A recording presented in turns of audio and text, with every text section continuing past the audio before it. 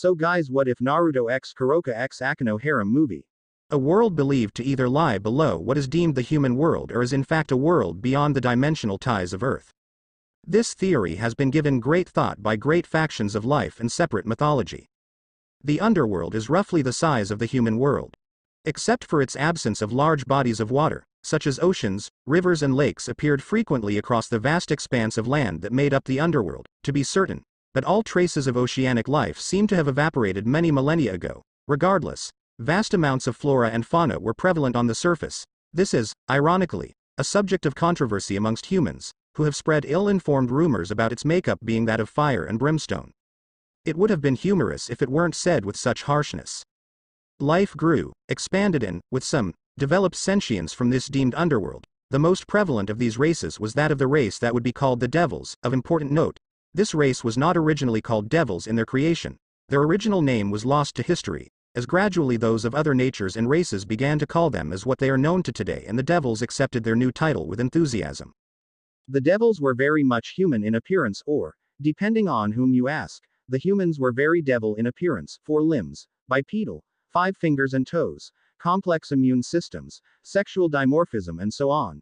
If one were to stand a group of humans and devils together, side by side, it would be a surprise if he or she managed to tell one apart by appearance alone. Aside from humans, however, devils were unique in how they separated themselves from humans. Devils held immense amounts of strength, speed, stamina, high magical influence and, over time, the ability to fly. Even their intelligence and innovation seemed to be above those of humans in the early ages, whether it was evolution or some mythical force that might have been the cause behind such advancements in the devil race, but it was undeniable that the average devil held vast amounts of power over an average human. These superiorities only grew, with many developing strange abilities singular to a family or race, and once discovery of the human world became known to the devils, which they were capable of traveling back and forth from with the use of techniques they developed between the two realms. That is where the most well-known of tales between the devils and the humans began. Devils discovered the humans, discovered their dominance over the creatures that had only begun to develop into a race of some note. To the devils, they only saw a species that might have been of some use in advancing and continuing their prevalence in the world, now worlds. Among these great conquerors of humans, there stood the great generals of devils: Lucifer, Leviathan, Beelzebub, Asmodeus. These devils, known as the 4 great Satans, stood at the top of the food chain, leading the proud 72 pillars of the devilkind in the hopes of conquering this new world as their own. The fate of humanity might have ended as quickly as it had begun. Few could stand against the onslaught of devils. Those who attempted to press against the devils died. It was a message that their invasion was not to be challenged. Those were dark days in human, forgotten history. It was amongst the enslaving and the conquering and the death that the devils became known to others who would shake the foundation of devil and humankind for millennia to come. They were known as the angels. Angels, the originators of heaven. Their home, angels were powerful, winged beings, similar, in fact, to the appearance of humans and devils. They descended from the skies in blinding lights to prevent the increased empirical movements of the devils. They attacked with powers that were formed with light and held strong capability in harming the devilkind, gifted by their father, who is known today as God. The angels engaged the devils in a war unlike any other. A war that would last for millennia to come.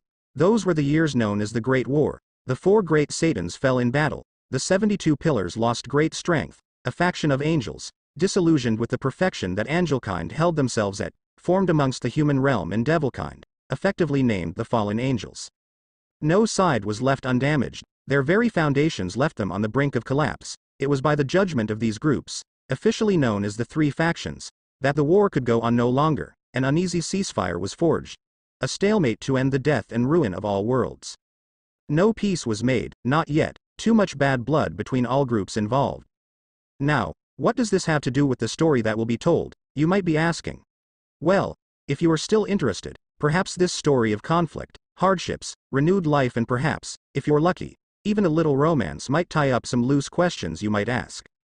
The story is that of a once dead Naruto Uzumaki. His story lied before the angel and devil's conflict. Long, long before. His time passed, but now, it must start over again.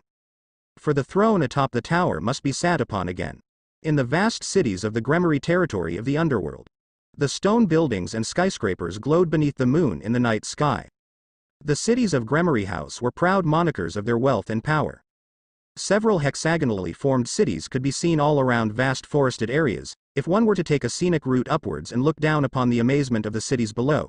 So perfectly lined with brightened roads and transit areas made it all seem like some gleaming snowflake amongst green grass. Without question, the House of Gremory's power was, as befitting one of the remaining original 72 pillars, undoubtedly an impressive sight to be viewed. But this is not where the story takes place. Just outside the territory of this metropolis of metropolises, two travelers, Sears Lucifer and his queen, Graphia Lucifuge, made quickened steps towards an as of yet unknown destination.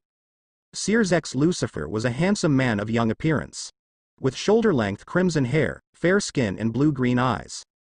His appearance was actually quite similar to those of the main family of the Gremory territory.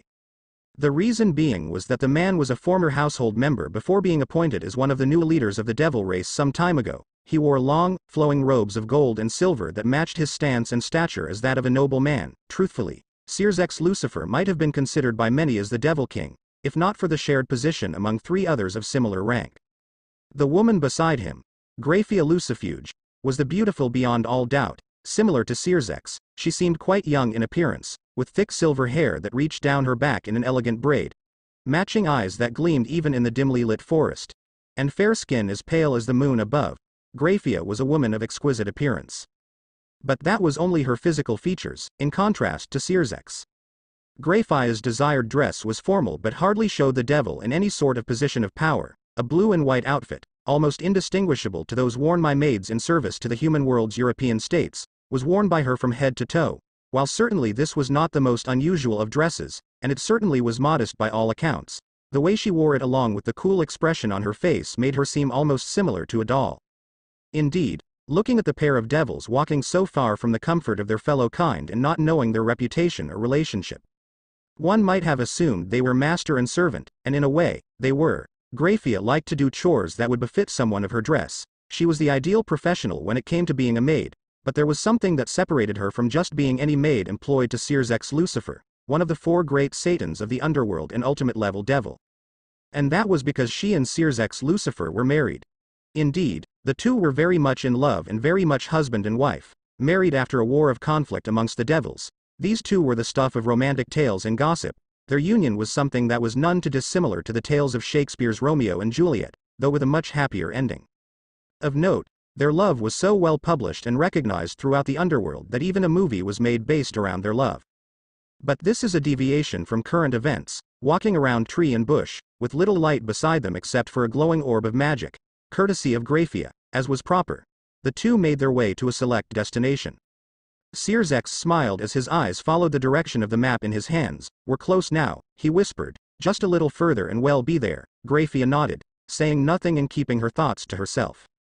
This wasn't exactly how one expected to spend an evening, especially a free one from the duties of being a great Satan. The two had originally decided to come into one of the Gremory cities for a nice dinner and perhaps a show to spend the evening with one another. A standard, simple night. It would be nice, pleasant and perhaps with a little bit of enjoyment after the night was finished and over. What she, perhaps, should have expected was her husband's innate ability to be sidetracked. To make a long story short, they traveled through the market area that evening. Shop owners asked to purchase their mystic goods in one form or another. Nothing exceptional could be seen by either of them, so they simply enjoyed their presence together. Then came the peddler. This what you buy," he shouted, running up to them both, holding the parchment her husband currently had great interest in. "Big grave." "Yes, big indeed, very important thing inside, very important." The peddler pushed the parchment into Sears' chest, surprising them both. Did the man not know who they were? 5 gold coin. Important, need coin to work. Find and you keep inside. So Sears purchased the parchment. "Well," he said, smiling to his confused wife as the peddler giggled madly to the side, "how do you feel about a treasure hunt?" She didn't mind, of course, she was proper that way. She enjoyed her husband's enthusiasm, even when he claimed that it wouldn't have been much of a challenge if they simply teleported or even flew to the location. No, he needed the walk, he said. So now, here they were, in the middle of the forest, chasing a hoax of a map to a location neither were familiar with. It was to Sears' excitement and Graphia's surprise when, upon reaching the location pointed on their map, the two actually came onto something unusual. It wasn't so much a grave, as the peddler called what they would find. Rather, holding itself high in the center of the small clearing, was a large tomb of sorts, big, gray and made hard stone. It stood tall in front of them, its doors closed and appearing to not have been opened for quite a long time. Grafia marveled slightly at the structure. It was very old. Just looking at it, she could tell it was older than perhaps even Lord Gremory, her husband and Lord's father. Even graves made out to ancient devilkind weren't as simple as the stone structure in front of the pair. With any other grave or marker, there would be some indication of what was the purpose of the work or to which family or territory it belonged to. This tomb was nothing, no markings or symbols, just placed stone. Sirzex was shaking. I am gonna check it out. He raced towards the 2 stone doors that led down into the tomb, looking them over before starting to give them a push. Grafia walked over to him, bringing the light orb. My lord, do you believe this wise? She wasn't one to question him, but this seemed eerie. A monument like this, so close to Gremory territory, undiscovered. This feels, she tried to find the words, uneasy. Oh, come on. Sirzex continued to push the doors apart. It required more effort than he thought 2 doors made of only stone would require. Where's your sense of adventure? To humans, grave robbing or entering a tomb such as this might have been a bad taboo. Not to devils, though. They were creatures of passions and desires. This untouched tomb screamed to be explored from the usually well-kept Lucifer. With a final push and the shaking of some loose dust, the doors were finally opened. The doors opened to reveal a stone staircase leading down to somewhere unlit by even the moon or the light orb. Dust and cobwebs were prevalent as far as they could see. Sirzex smiled, looking back to his wife. I'll be back before you know it, he said, waving his hand as his own version of a ball of light, red in color but still shining with light, formed at his side. Just wait out here, I'll bring you back something nice. Then he descended, leaving Grafia to watch quietly above. Sirzex did not consider himself a tomb seeker by any stretch. Most of his sense of adventure had been doused during the civil war between the old Satan faction and the anti-Satan faction. Now his sense of enjoyment pertained to the idea of peace and continued prosperity of his devilkind. He smiled every morning, knowing his kind would see another day, free from the former terror that their world might come to an end.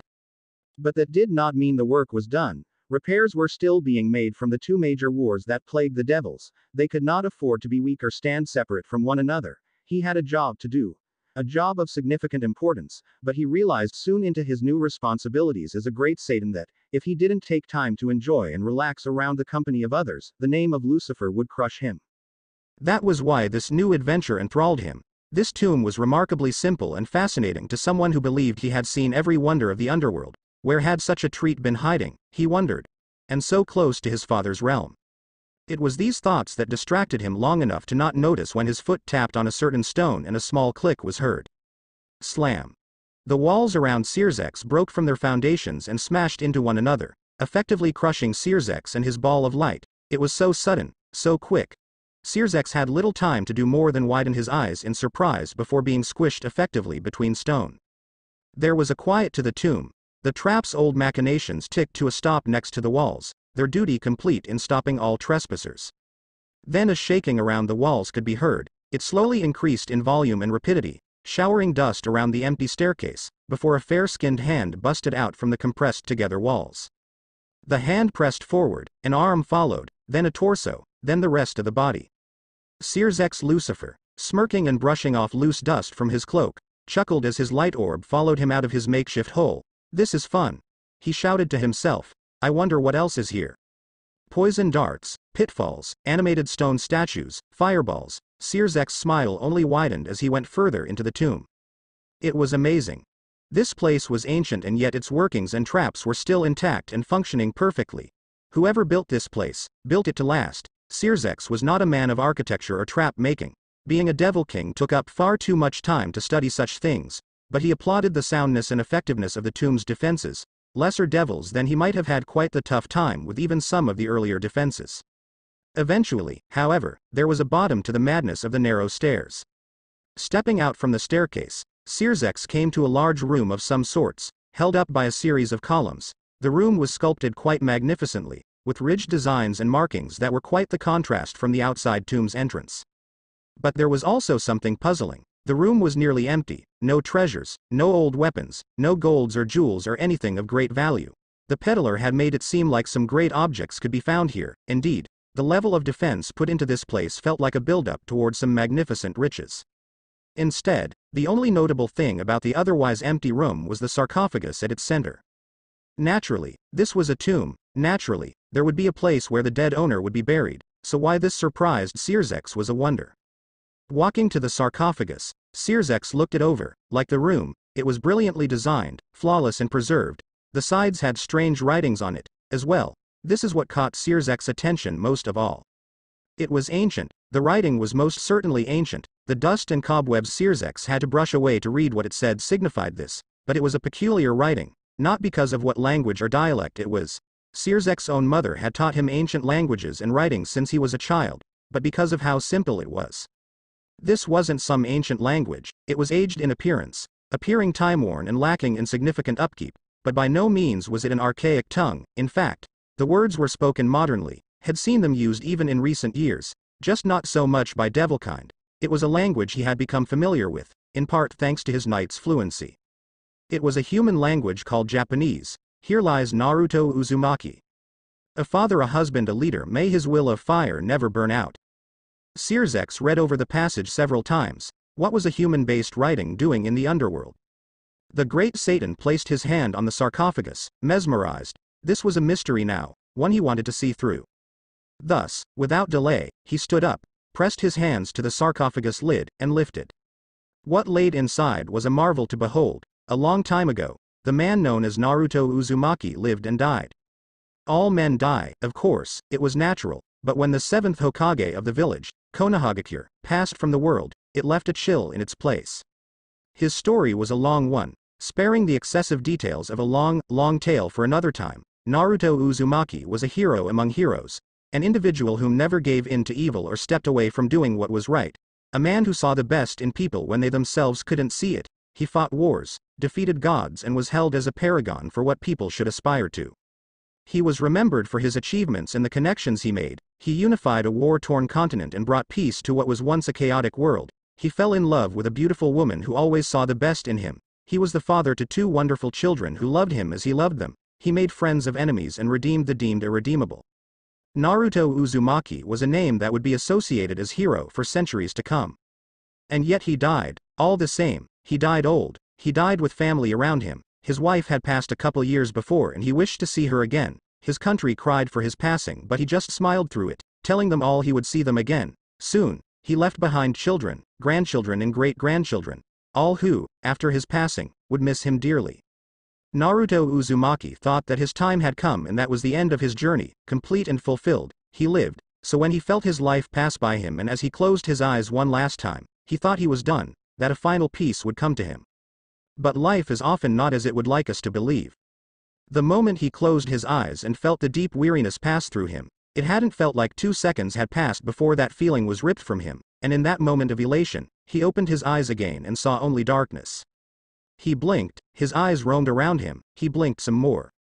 His face scrunched up in confusion. This isn't right, he thought to himself. At least, he hoped this wasn't right. When he died, he expected golden fields, gates, long past family members around him and his beloved waiting. This was just dark. Did I go to that other place? He hoped not. Sure, he might have not been a complete saint in his life, with his patented harem jutsu being the first thing to come to mind, but that didn't make him evil, right? Just a kid, young man trying to understand and use the majestic nature of women for combat purposes. That wasn't evil, right? The darkness didn't answer or change to a golden light for well over a minute. He guessed that meant no. Crap, he thought. Hinata's gonna kill me. If he had to bust some guys with horns and pitchforks to get back to his beloved, post-mortem, he was gonna be pissed. He was done with the whole fighting thing. Okay, well, maybe not done, but he still got annoyed when his grandkids tried to sneak attack him. As old as they were around the time of his passing, he didn't have all the time in the world to kick whippersnappers like them onto their behinds. And if he actually died, Kurama, he yelled, mentally, please tell me my head's not empty for the first time in decades. Kurama was a beast of energy, trapped into his body when he wasn't even a day old, part of the longer story, mentioned above. The point being, the two were best friends since he was a young ninja, confidants. Even when he passed, he expected Kurama to eventually reform from being an energy being in his gut to an energy being in reality.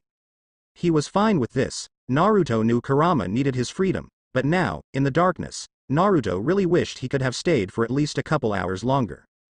Come to think of it, how long had it been since he thought he died and woke up here? He tried to see his arms or legs in the darkness. His body felt stiff.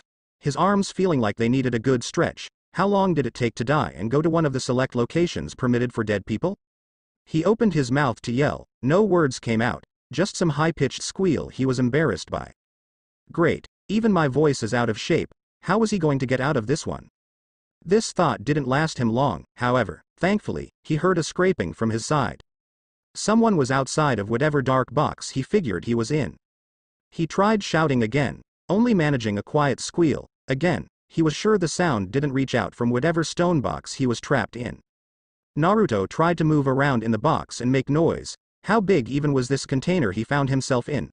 As far as he stretched, neither his feet nor arms could touch the edges. He was a reasonably tall man. Only his back, pressed to the bottom of his dark vessel, seemed to be feeling anything, stone, as it were, which felt unpleasantly cold at the moment to what he was just realizing now was his naked back.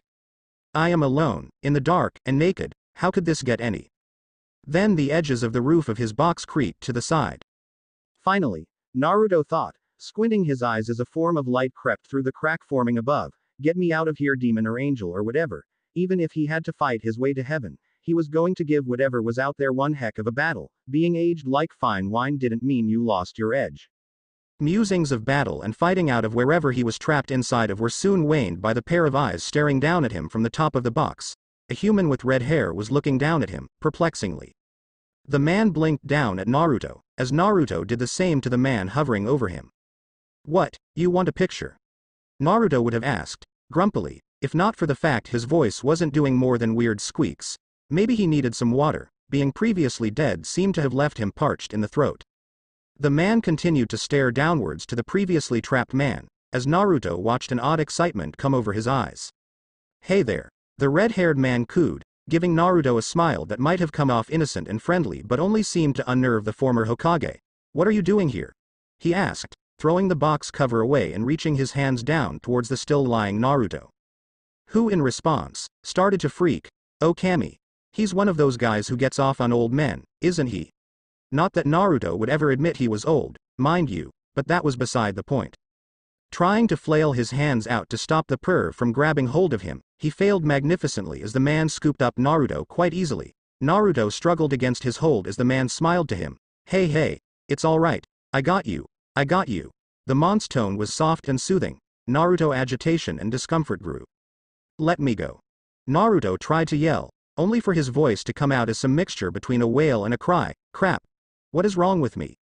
This felt wrong on so many levels. The man tried to soothe the tempered Naruto by rocking him back and forth. Naruto was thoroughly weirded now. That's it. Your ass. Grass.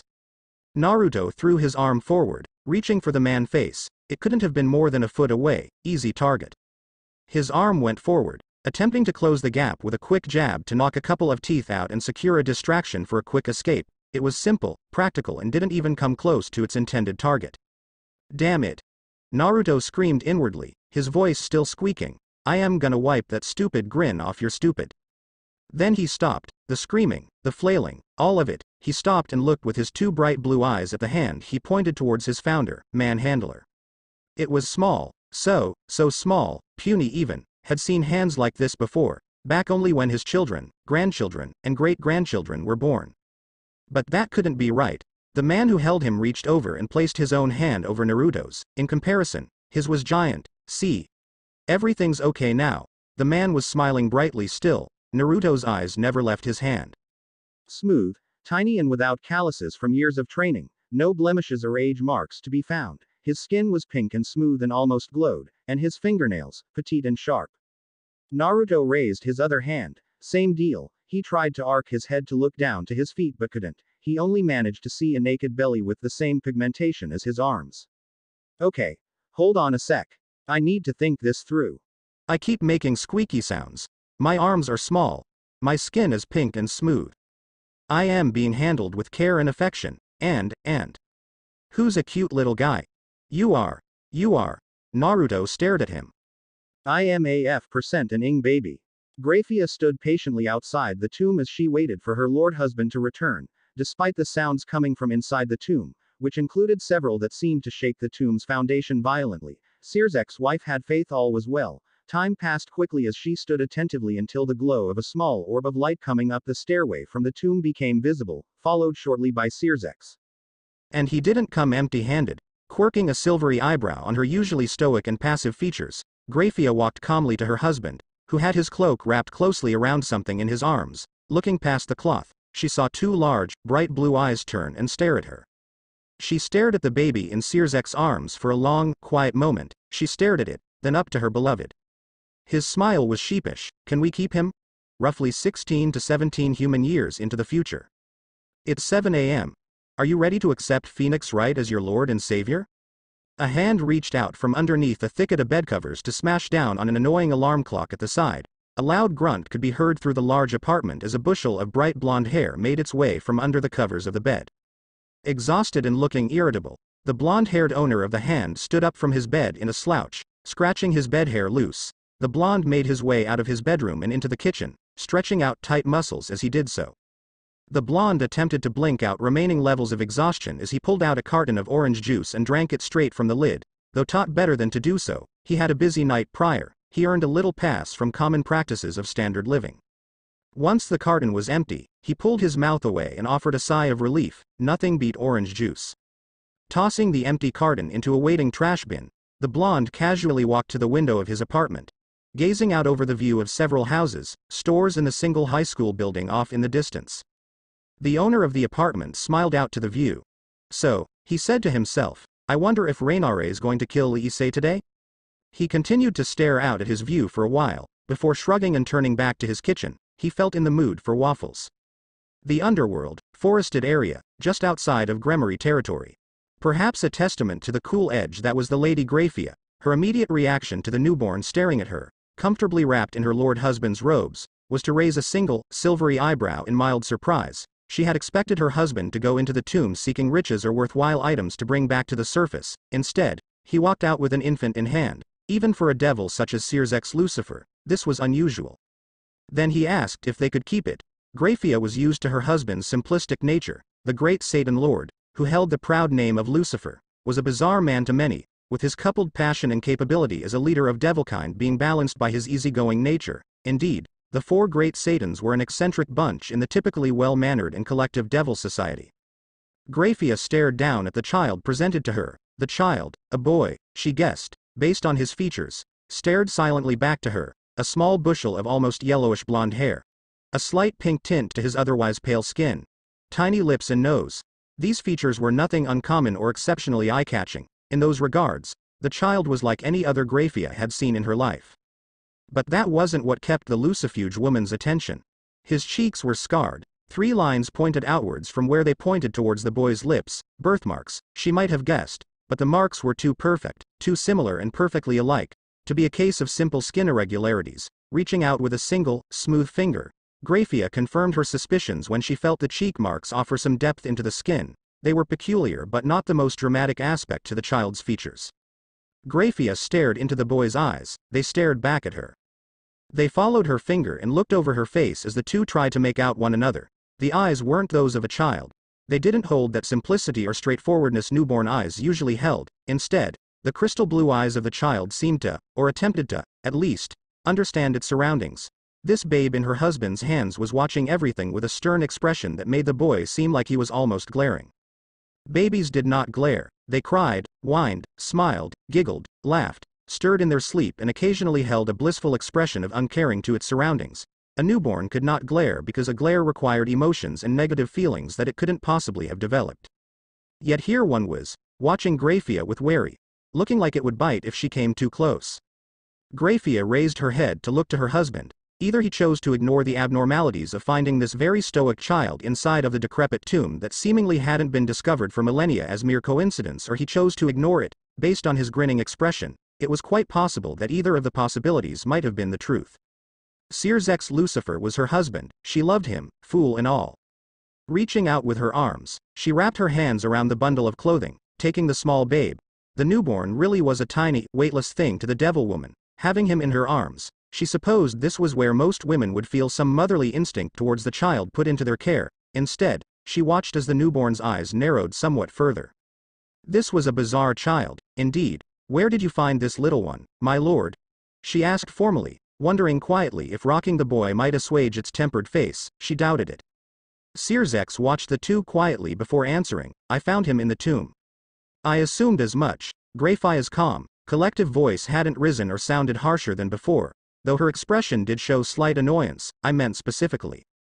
Searsex looked pleased at getting even a small rise from his usually stoic wife. In the sarcophagus, he specified further, watching as Greyfia let one of her sharp, silver eyebrows rise towards her brow. Sarcophagus. She wondered if she heard him right. Searsex nodded in reply, going into detail on his exciting adventure into the bottom of the tomb, the untouched grave, the Japanese writing, the traps and defenses. Greyfia listened attentively to it all, holding back her questions until the end. What was a newborn doing in such a place? This was mostly amusing to herself, but her husband answered her, sort of, a good question. And one I intend to find out, he said, turning away from the stone structure and making a wave of his hand out towards the grassy area, out of seemingly nowhere. A large circle, glowing with vibrant crimson and decorated with various letterings and symbols, appeared before the two devils. The infant, who was turned around in Greyfia's arms towards the strange runic symbols that appeared out of nothingness, widened its eyes. But for now, I suggest we save the questions for another time. It is quite late, he smiled, raising a hand and brushing it through the small tuft of blonde hair the babe had, and I think little Naruto wants to take a nappy. The high-pitched, baby words coming from the devil ruler almost seemed to make the infant slightly irritated. Searsex figured he was just grouchy, or tired, or hungry. What did babies eat, anyway? Greyfia, however, turned to her husband curiously. Naruto? Oh. Yeah. The name on the tomb was for someone named for an Uzumaki Naruto, Searsex informed, hoping his pronunciation was correct as the infant turned its attention away from the glowing crimson symbols on the ground and back towards his founder. I figured it was a good name for him. It was a simple enough explanation to his reasoning. Why? Don't like it. I did not oppose, Greyfia stated, only being curious as to where such an unorthodox name had originated. Turning her head down to the newborn, the silver-haired woman said the name softly, testing it only for her own use. Naruto. It was simply a means to test her tongue to such a unique word, but found herself surprised to see the infant then turn to meet her gaze. It was a peculiar moment. The child did not seem as annoyed as it had before, though. How annoyed a small child could even seem to be was something of a question for later times. Greyfia was more curious. Did it approve the name, perhaps? The idea was silly for a little one to even understand what was occurring, but this blonde child was silly in its own way. So, turning her head back to her bright, cheerful husband, Greyfia merely finished her testing with a simple, smooth statement of her thoughts. I do not object to the naming. Good. Then does that mean we can keep him? This managed to cause Greyfia's brow to furrow, along with the babe's. My lord, he is not a familiar or pet to be found or purchased. He is a child. You do not simply ask to keep such a thing. Then what do we do with it? Didn't the rule of finders keepers work here? We will consider that in the morrow. For now, let us see to his needs and ready for the day after. Searsex shrugged, grinning as he stepped into the crimson circle beside his wife. All right, but if we are keeping him, I expect to give him a little brother. This was meant in jest. Greyfia wasn't aware. That can be arranged. She glanced down to the babe in her arms as the child's eyes widened around the circle. Very peculiar. This child, very peculiar. Searsex's eyes quickly lost their sense of playfulness at his wife's last words before the circular ring of energy glowed intensely, blanketing the nearby trees and structure in bright light. Then, just as quickly as it came, the light dimmed and was gone, leaving the area unmarked and untampered by devilkind. The two devils and the newborn were nowhere to be seen. Present day, human world, country of Japan. Kuo Academy, a former all-girls private school comprised of several architecturally impressive buildings. Having turned into a co-ed facility in recent years, the impressive standards of the school's facilities, faculties and students only increased with additional male-gender ratio. The school was jewel amongst the people who lived in the vicinity and was the location where many bright futures would certainly begin, comprised of several academic levels of learning. A primary, high school and college division, the academy was often considered an extravagantly well-crafted university for all ages. The students wore impressively designed uniforms, kept an equally strong united background of kinship through sports, festivals and other school-funded activities, and were all expected to hold a level of excellence that befit Kuo Academy's reputation. On this particular day, the sun shone quite brightly over the arriving students for early morning classes. Of note, in a sharp contrast from normal learning facilities, most of the students seemed eager to begin their classes for the day, each dressed in professional uniform and walked with pride. Standing at the gates leading into the academy, a young woman watched her fellow students carefully. The young woman was in her late teens, holding a slim figure along with her average build and height. She wore the standard Kuo Academy uniform, similar to her peers, signifying her status as a student. The girl's complexion was smooth and flawless without so much as blemish. Her hair was short and kept from her face using a single, yellow hairclip around her left ear. Her deep violet eyes were covered by bespectacled glasses that gave her the appearance of someone who enjoyed their studies, perhaps even more so than the already enthusiastic student body of Kuo. The young woman's name was Suna Shitori, student council president of Kuo Academy. Or, at least, that's how the majority of the students referred to her as. Her true nature was something far more impressive.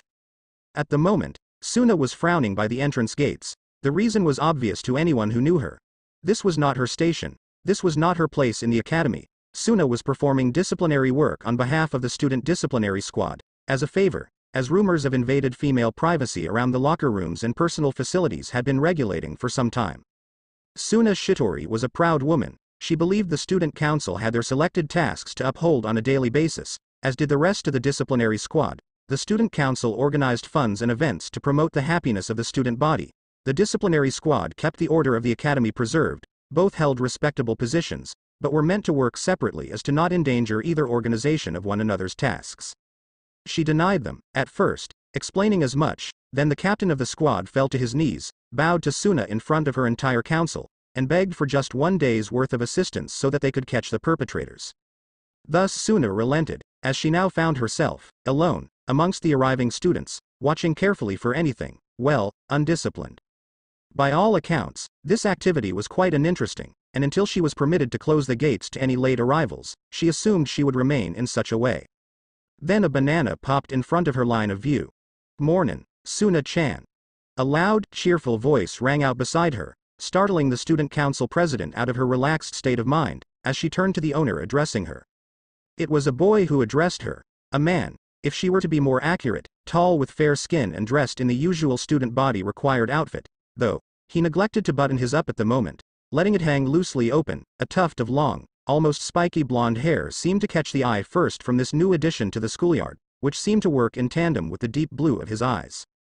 People were staring at them. One did not simply walk to the student council president. A certain level of address and proper decorum was required. Show respect to order of authority, something. The man just smiled his pure white teeth down to Suna without so much as a care as to his surroundings or the people around him. The boy's name was Naruto Uzumaki, a close friend, if Suna were being honest, and had been so for many years now. And in his outstretched hand, he shook the banana. Breakfast? Suna stared at the offered fruit, silently. She mused on how indirect and informal this action was, not to mention how being offered a banana from a boy in the early morning might have come off as a slight innuendo. But this did not bother her. His disregard for social grace or decorum while in a presence of authority, such as her own, was refreshing. She stared at his grinning face for a moment. "No coffee?" she asked, raising an eyebrow. In return, the blonde's eyebrow twitched. "Coffee?" Suna nodded. It is usually customary to purchase a beverage of some sort when offering a young lady an early morning meal. Coffee is easy to carry and prevalent in quantity, thus, coffee would be appropriate. He stared at her, his grin falling. "You're kidding, right?" "Not at all. Coffee would be most useful at this time. Even tea would be an appreciative second. It would help alleviate my boredom." The blonde's face offered a flat expression, and I can't help with that. Not as much as coffee would. No, she turned away from watching her peers to stare at her tall friend intensely. Coffee would help. The two stared at one another. Crystal blue to royal violet. A mock battle of wills over the other. Though the boy wouldn't admit it, those violet eyes were deadly, as expected from someone who held the position she held.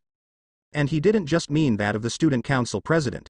The boy kept a strong front for as long as he was able but soon let out a defeated sigh. Right, he groaned, lifting up the bag he held in his opposite hand, which from where Suna stood was well hidden from her view, and pulled out a small cup. It was steaming, black, no sugar or cream.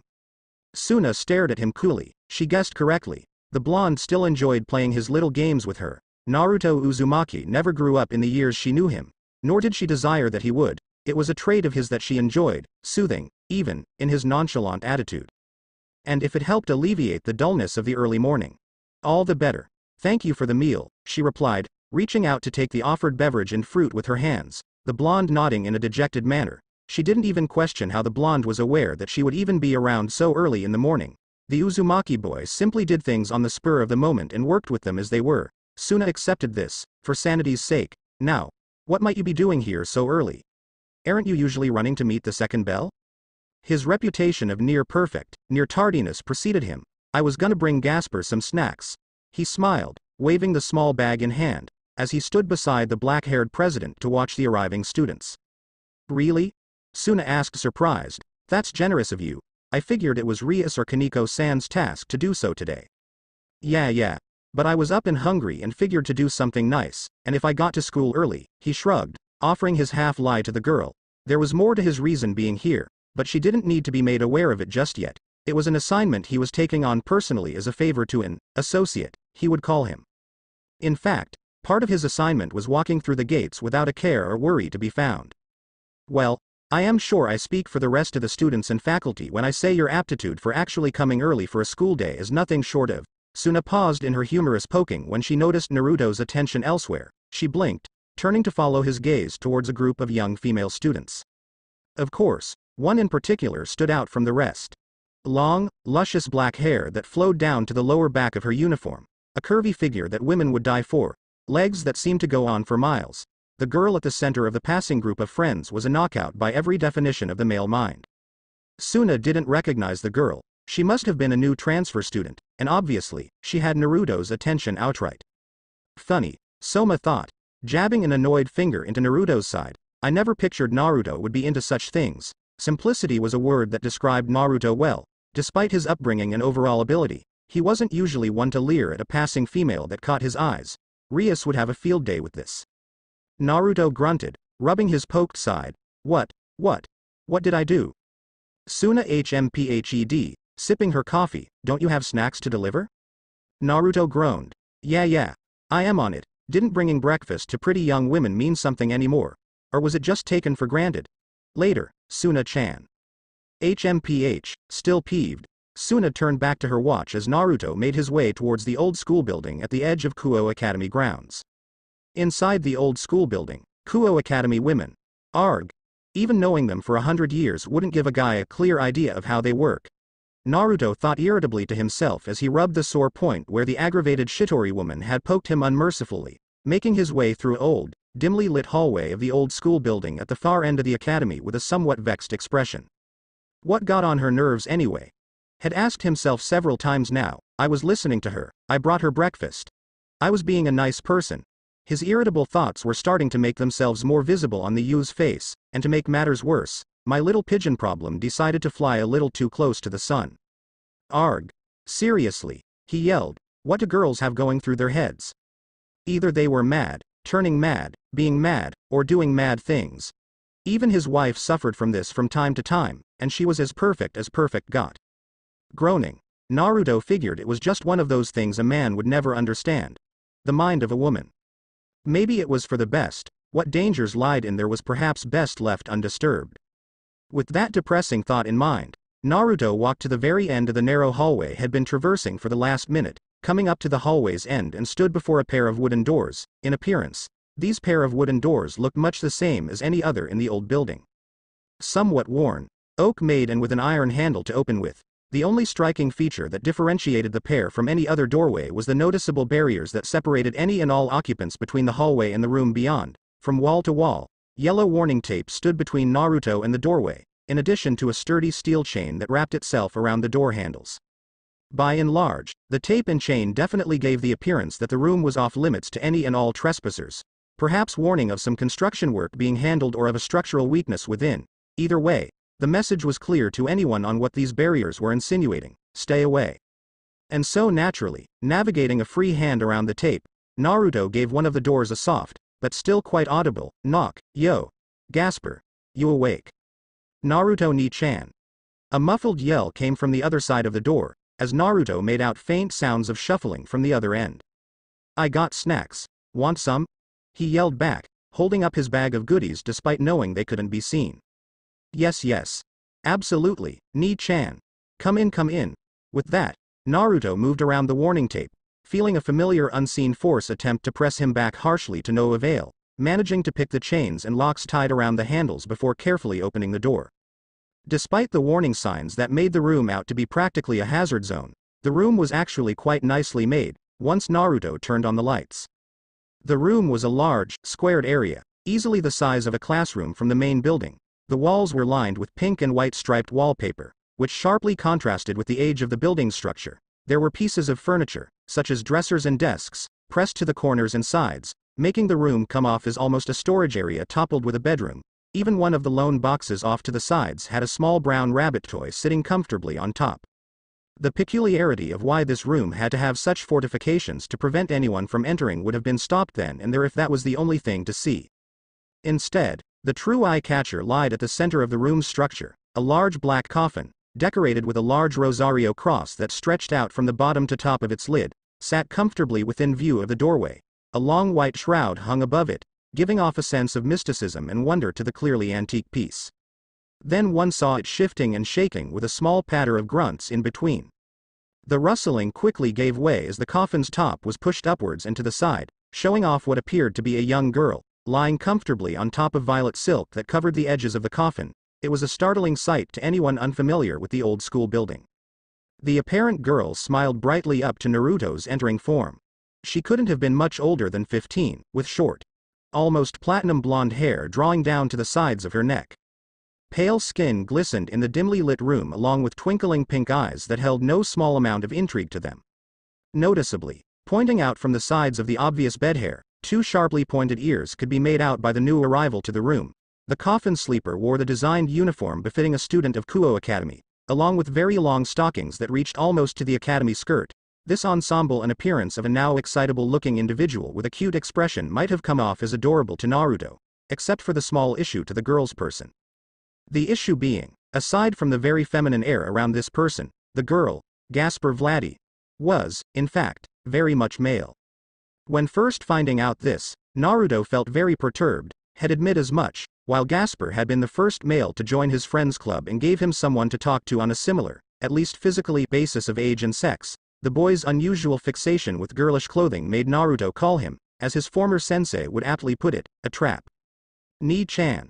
The boy-girl whatever yelled excitedly, moving from his coffin as Naruto closed the door behind him. Smiling to himself, Naruto pulled 3 chocolate bars from his small bag and stared at the boy. Time for the weekly routine. Hey, Gasper. Gasper paused, staring at him. He should have realized what came next. Think fast. With a twist of his wrist, the 3 brown bars of sweet chocolate were tossed at the young boy, leaving him to gasp in shock at the incoming projectiles, drawing his back away quickly as the items closed in towards his unprotected face. Then the platinum-haired boy's eyes glowed. Oh, come on Gasper. Ni-chan's mean to me. I said I was sorry. Why do you always do this to me? Because you're my friend, and friends help one another. You tried to poke my eyes out with candy. I failed, didn't I? Wah-ah. Waahhhhh. Naruto put his hand to his face and groaned, hoping to rub the irritation off his features as he sat beside the closed coffin Gasper had previously crawled out of. It was no use, this almost always happened. 1 step forward, 2 steps back. Turning to where Gasper previously stood, Naruto couldn't help but be amazed at the 3 candy bars floating in midair, all forward movement, all pressure of gravity. Everything within that small energy field Naruto could barely make out was stopped by the boy now crying in his coffin. Time and space stalled for an only guessable amount of time. That was what was so special about the boy at Naruto's side. Gasper Vladdy was a time stopper, or, more specifically, a being that possessed the ability to stop time on anything he perceived, through concentration and focus. Gasper had a unique, inheritable ability to humans called a sacred gear, with this specific one allowing him to distort the very essence of the universe around a specific point or place. Named the Forbidden Belor View, Gasper's sacred gear was powerful and difficult to control. Naruto remembered the first time he met him. He wrapped the boy in a chokehold of friendship, or something like it, and the next thing he knew, 3 hours had passed. He found Gasper crying in a corner of the room, hiding in a box. The poor boy blamed himself. Naruto just found it awesome and, despite his mental age, asked if he could do it again excitedly. But the thing that really struck Naruto was Gasper's origin. Specifically, Gasper was a hybrid being, half human and half vampire. Now, Naruto might have squealed on how cool his new best buddy was, but had never admitted it. Sadly, however, the Forbidden Belor View was difficult for Gasper to control. Even with years of practice offered by Naruto in the most unorthodox of ways imaginable, Gaspar still feared his powers, and as they grew with him, so did his fear until Naruto and his father decided to enclose the boy into a part of the old school building for the sake of his mentality. In a sense, Gaspar was a shut-in. Now, Naruto made routine trips, either after class or at times as late as midnight, to check on the boy. Power and nerves aside, he was a good person, and Naruto could attest to understanding what loneliness felt like. "Vladdy, come on. I got class," Naruto begged, knocking on the crying coffin. "Look, I am sorry. Okay. If you want, I can leave the bag here, okay?" He heard the crying die down to a sniffle. Progress in some form. Usually he'd cry for several minutes longer or until Naruto left. Sniff sniff. "Why you promised to leave the candy here? When don't I leave them for you? Seriously, candy. What was he gonna do with it? Give it to Kaneko-chan. She got enough candy as it was." "Hey, are you sure you'll leave it?" "Yes, really sure." "Yes. Really sure." Naruto stared at the coffin with a flat expression. "By Gaspar," he made for the door. Wait. Ni ch by ye Gaspar. Ni chaannnn. Gaspar was always a work in progress. His leaving abruptly wasn't anything new. If Naruto stayed any longer, he'd run the risk of being late, and the last thing he needed was a report sent to his mother over his absence from lessons she insisted he partake. Or worse, if a report was sent to Lady Venelana, unconsciously, Naruto shuddered from a slight chill at the thought of his grandmother as he walked down the steps of the old school building and his clubhouse. Taking a moment to look it over, Naruto admitted the design wasn't so bad. It reminded him a little of his own office when he'd been the leader of his village. The old school building was aptly named, to be certain, before the renovation of its foundation by the Academy's Occult Research Club.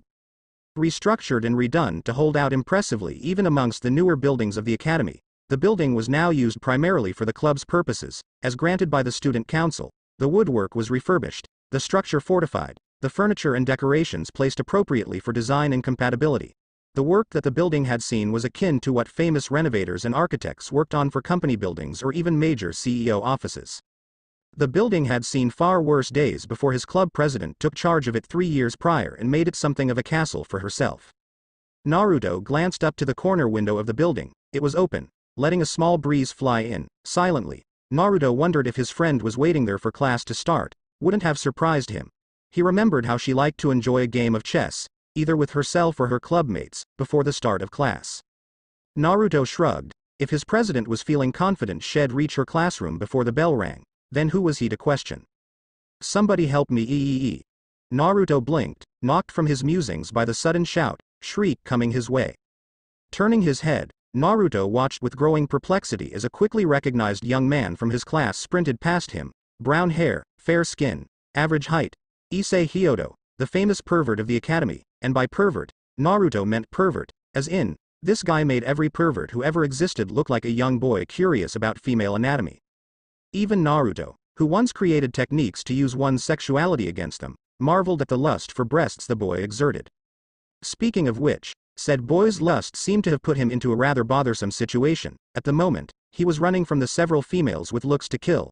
Specifically, the looks were coming from Kuo Academy's female kendo club team. "Pervert. Drop dead, jackass. You're the reason I can't trust men. I will make sure you never reproduce." Ouch, that one even hurt Naruto.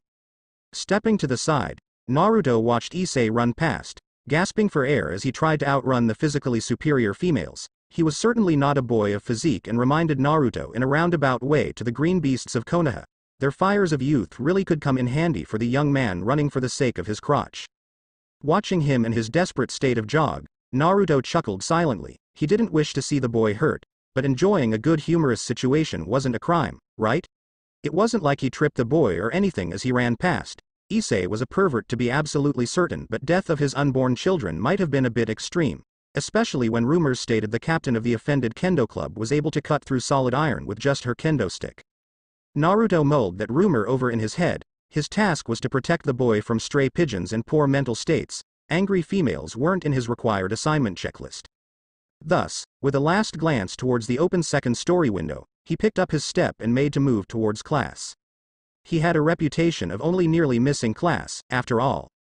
Inside her own little room on the second floor of her castle, A rather endowed young woman looked out from her window to see a familiar set of spiky blonde hair move towards the main academy building. Smiling, she wrapped a finger through her vibrant crimson hair and curled it gently as she watched the boy before he disappeared from her view behind some trees. A shame, she considered blowing away the trees with the flick of her wrist for the briefest of moments, but that would cause a scandal amongst the students. She couldn't have that. Instead, she sighed in regret before turning and walking towards the door out of the room. Her vice president should have finished with her own preparations for class by now, and neither wanted to be late. Issei arrived shortly after Naruto, groaning and panting with minor scratches but seemed otherwise fine. He screamed and yelled at his friends, who turned out to have been the reason behind his need for a jog, and openly complained about having bluer balls than was healthy all the way to the start of homeroom. But, by the end of the day, nothing special occurred beyond the basic lessons expected from a high school. No surprise guests, no pigeons popping up, no problems. It was a standard, boring day in Naruto's book. Post-class chaos, however, quickly ensued. Naruto chewed into an apple as he watched from the branches of an old oak tree a sulking Issei. After the school day had ended, the boy began to take the usual route towards home before deciding to stop on an overpass bridge and sulk about rotten luck or something. Naruto turned down his hearing capabilities around the time when the boy began to turn vocal about the unfairness of not having a girlfriend and how jerking off was all he had to look forward to in his poor, high school life. Naruto didn't really know how to relate to that. In his youth, wow, that felt weird to say in a teenage body, had fought in wars that changed the very landscapes of continents. Had nearly died on multiple occasions that had lost count. His constant training and focus made falling in love and anything to do with women one of the last things on his mind. Plus, when you have someone in your head who constantly knew what you were up to, doing anything freaky ended with a loud roar of constant laughter that no amount of yelling could stop. And on that pleasant note, Naruto perked his ears over the sound of passing cars when he noticed a certain female walk onto the bridge next to the moping teenager. This is where things got interesting. "Excuse me." The young girl spoke up, catching the boy's attention. "You're Issei Hyodo, right?" Issei stared at her, dumbfounded. The girl started to look conscientious of herself. "Or am I mistaken, perhaps?" Naruto took another bite of his apple as Issei answered in the positive. The girl's blush was practically glowing. Hi. The girl shifted on her feet, looking uncomfortable.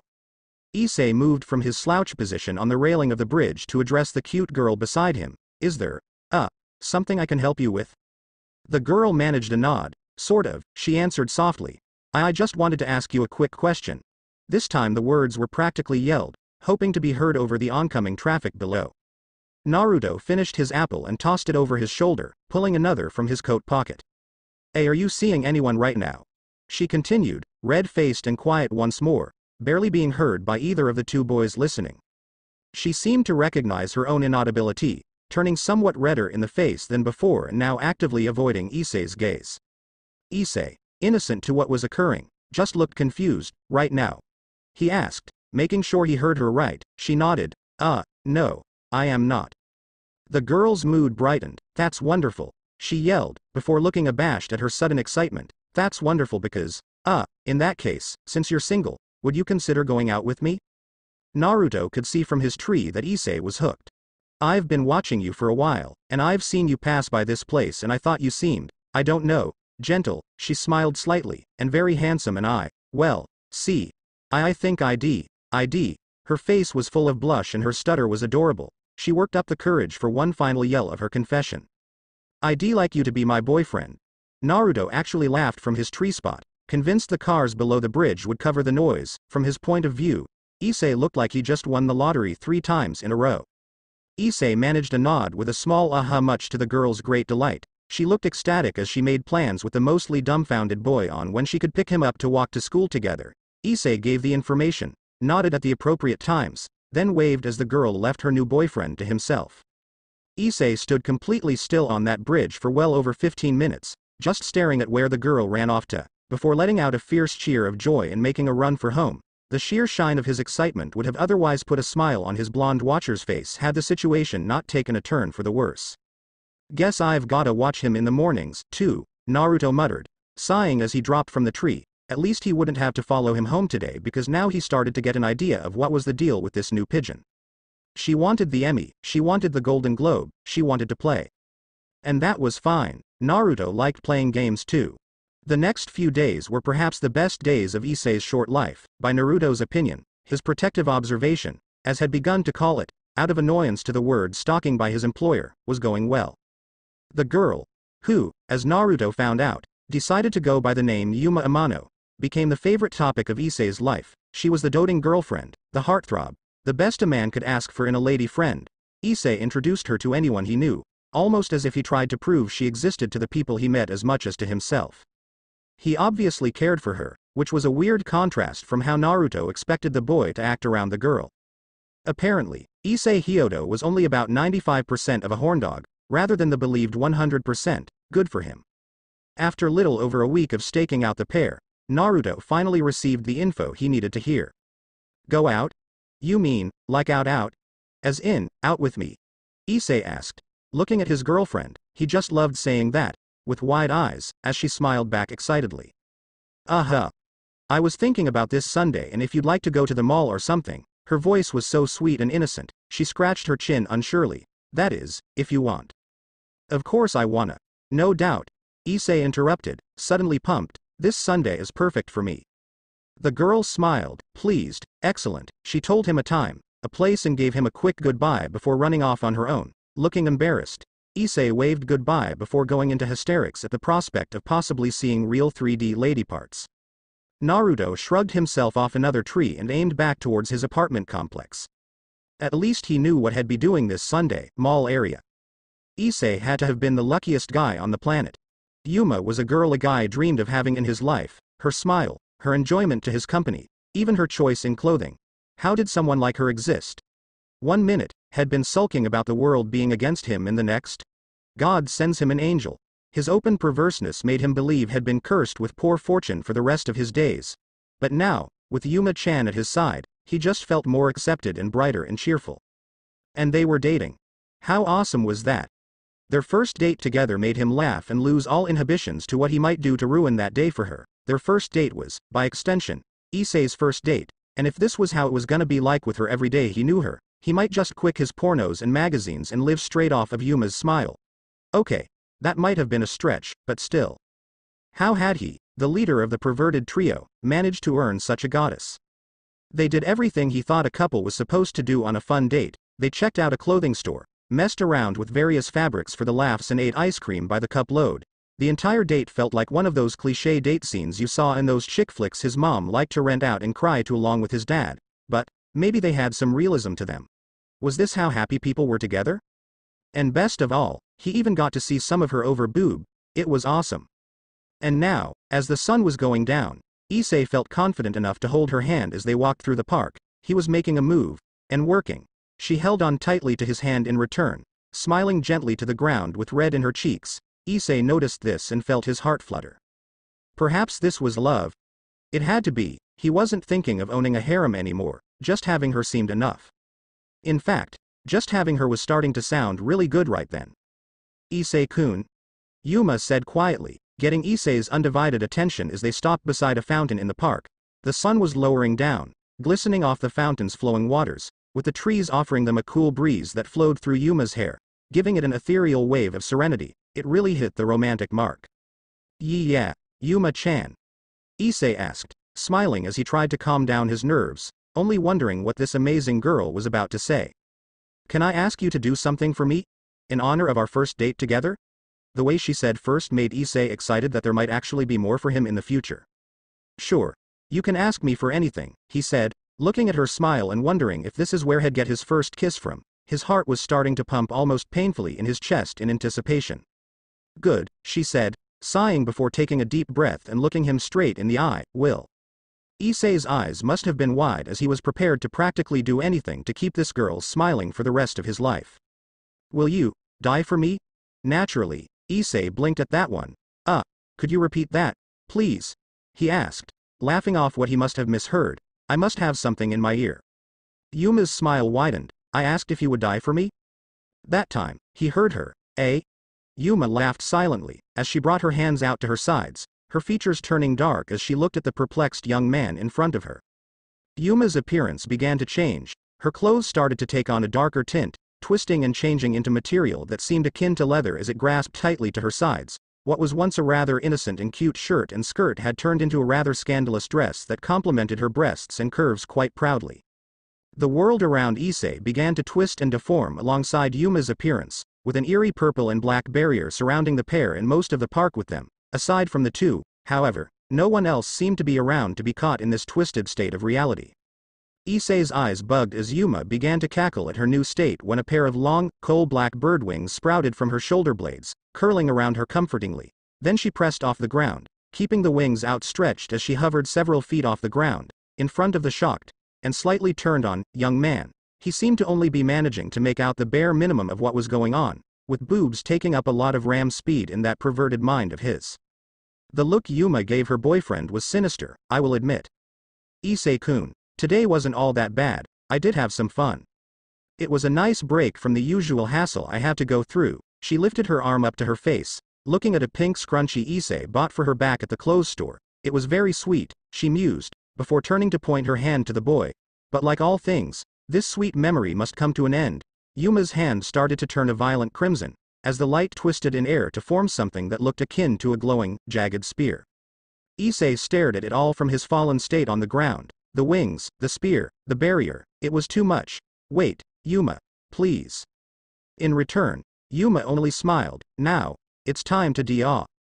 Splash. The past minutes seemed to be getting more and more unusual for the hormonal teen on the ground. A minute ago, his girlfriend asked him to die for her. 30 seconds ago, she went full leather on him, could have been worse. 15 seconds ago, she made a spear out of red light. 10 seconds ago, she tried to stab him with said spear. Presently, he was now looking at the backside of a familiar blonde-haired boy, who only seconds ago grabbed a hold of one of Yuma's wings, twisted it violently in a circle, and threw her into the fountain. The blonde-haired guy, Naruto, Issei thought he remembered it right, was staring intently at the water before glancing back quickly to Issei's prone, downed form. The look in his eyes almost made Issei doubt he had the right guy. And Naruto-senpai? Naruto lifted up 2 fingers. Yo! The water erupted from the fountain in front of them, turning their attention back to the winged woman, who now hovered several feet off the ground, soaking and panting at having just been manhandled into the park decoration.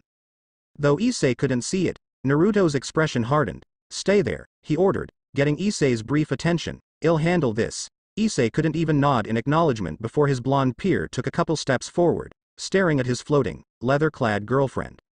Yuma snarled as water constantly fell from her wings and body, turning her attention to the newest addition to Park's confined space. She met the blonde's stare. Who the hell are you? A big damn hero. Then he leapt at her. Naruto Uzumaki was known as a paragon of strength, dexterity, ability and knowledge in his time as the Hokage, the leader of his village. He was revered for his charismatic nature and influence over the lives of millions. His very presence demanded absolute attention and respect. Even in his waning years in active service, the air around him was vibrant and full of energy, regardless if he was having a friendly chat with a foreign delegate or taking a stroll through the forests to check on the generations that followed. His stature during times of conflict struck fear into the eyes of his foes as he stood at the precipice of armies. His smile warmed the heart, his laugh made grown men stronger, and his belief in the betterment of men made the world a brighter place. So you can imagine the sharp contrast this new, miniature baby form felt in comparison. Over the span of several days under the care of the silver-haired maid woman and various other maid-dressed members of the large estate the couple had teleported to, Naruto slowly came to understanding that neither his body nor consciousness were dead, that this was not some form of dream or his own personal hell, that he had, for lack of better understanding to the situation, been reborn into this newborn's body. This created an interesting first few days. Naruto was fully aware of everything that was going around him. As he recalled, children were often born blind or lacking a large level of vision outside of a certain distance. They were largely unsure of the world around them for quite some time. He did not have that issue. From the corner of his new crib to the violet sky outside of his bedroom, Naruto was seeing everything he could see in his previous life, better, even. His eyes had started to dull as he aged, but these new pair of eyes were clear and precise as they could have been, a positive to an otherwise unpleasant experience. Naruto could hear, understand, feel and taste everything around his tiny body. He could hear the coos and baby words his caretakers used to try and get him to smile or laugh, in which he did, if only for how unbelievably weird the whole act was. He understood the silver-haired woman's questions to her staff on how he was acting or behaving, obviously curious to Naruto's most assuredly unusual baby attitude. He could touch the soft fabric of his crib and felt the comfortable hold of his handlers as they picked him up for feeding. That's when things got weird, or weirder, as the situation already was quite so. Apparently, the idea of formula and bottles wasn't a common practice amongst the staff brought in to care for the boy. Naruto's attitude towards the first maid, who offered him her breast for feeding on the first night of his arrival at Lucifer Mansion, was anything but graceful. To the blonde's defense, the idea felt wrong. This was a grown woman, kind and smiling without hesitance, unaware to whom she held in her arms. She offered her breast for him to suckle on without as much as a thought or idea to how the situation truly was. The idea of feeding in such a manner that left him as embarrassed as it did to make him aware of just how hungry his new body actually was. It was a, surprisingly, difficult decision to make for the blonde child man, feed or hold some level of pride as a husband and former leader of his village. He hadn't experienced the pleasure of a woman in such a way since his wife hadn't been tempted or considered to pursue anyone else. That knowledge brought him some discomfort at the idea of, even second-handedly, betraying her. It was just to feed and not by any means for pleasure, but the idea did him little good. This turmoil lasted for some time. The maid was insistent and goading the boy in a cute voice, joking with her peers that the boy was a hard one to tempt. That made it worse.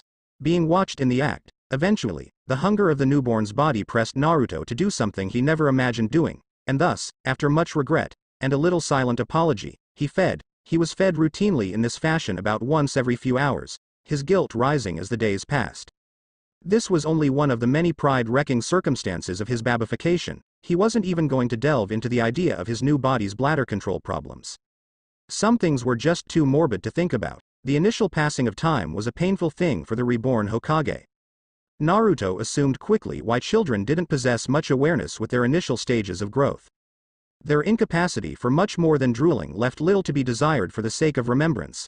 The awareness of his predicament made time seem to almost linger on far longer than it should, and while his body required copious amounts of sleep, which was a thankful reprieve from the limited existence he had been forced into, it was hard to watch the world around him work and move and live while he remained trapped within the fluffy and comfortable confines of his crib. He was routinely visited by the lord of the mansion. The man, his founder, seemed enamored with the little Naruto whenever he had the chance to check on him. The Lord Lucifer, as Naruto discovered his name was by listening to passing maids in his crib room, was apparently a man of significant power and respect. He assumed the man must have been quite the warrior or diplomat based on the limited understanding of just what a great Satan was. Unfortunately, the image of a warrior was quickly diminished with the redhead's enamored attitude towards playing, tickling. Naruto laughed. He wasn't proud, and giving baby Naruto attention he never actually received in his own lifetime. Ironic, it took death and resurrection to give him experiences like those given by a father, made awkward based on originally perceived guessing on the age of the red-haired man, when Naruto assumed he was probably several decades his elder in mentality. Naruto watched carefully as time passed. His lack of voice and developed motor skills left him to carefully consider the situation he had been placed in and what this meant. Even after the months crept past, Naruto couldn't recall anything past saying goodbye to his children. It was a blank, 1 second, dead, next second, baby. It took time to accept that this was how it was. Naruto remembered, after months of waiting, the first day he even found himself able to sit up straight, with initial assistance from the Silver Woman. That felt like a small blessing, after being only able to lie on his back for so long. Then came the lessons on how to roll over, followed quickly by how to crawl. He could see the maid's surprise on how fast he took to both tasks once they trusted him enough to do anything more than sleep, eat, and occasionally spit up. He hated his baby body. Then he started to walk, 6 months into his imprisonment, life in the crib, and he was making awkward steps around the mansion's halls. Naruto, who was described as the cutest baby ever by the mansion's maids, smiled like a goofball the entire day, with the Silver Woman carefully guiding him to ensure he did not harm himself. The lord of the mansion was gushing at the level of awesome his son must have had to be walking so soon. Naruto recalled when he was called his son, that had taken some getting used to, with no small level of hesitance. Next, Naruto started to form words, slowly and quite literally feeling his vocal cords stretch, expand and grow as he did. He couldn't remember what the first word he managed to say clearly, but he remembered being asked to say it again and again by those around. Just for laughs, he started to say other, small, believable baby words to the amusement of staff and house owner. Then he learned to run. Then he moved out of the crib. Then slowly, as months turned to years, the boy who lived in the house of Lucifer grew up for a second time. Mall area, park section, present-day air superiority. Angelic energy, strength and speed at near superhuman levels. Weapons constructed from light and sheer willpower. Angels, even fallen angels, were beings not to be trifled with. For thousands of years, the abilities of angels altered very little, large part in due to their unbelievable effectiveness against their arch foes. When humans could not fight the devil onslaught, the angels fought them back. When the age of man seemed to be near its end, the angels ensured its survival. When darkness crept over the corners of the world, the angels held the last light. Even those of different religions, mythologies or legends knew better than to trifle with those whose power was gifted to them by someone who claimed the title of God.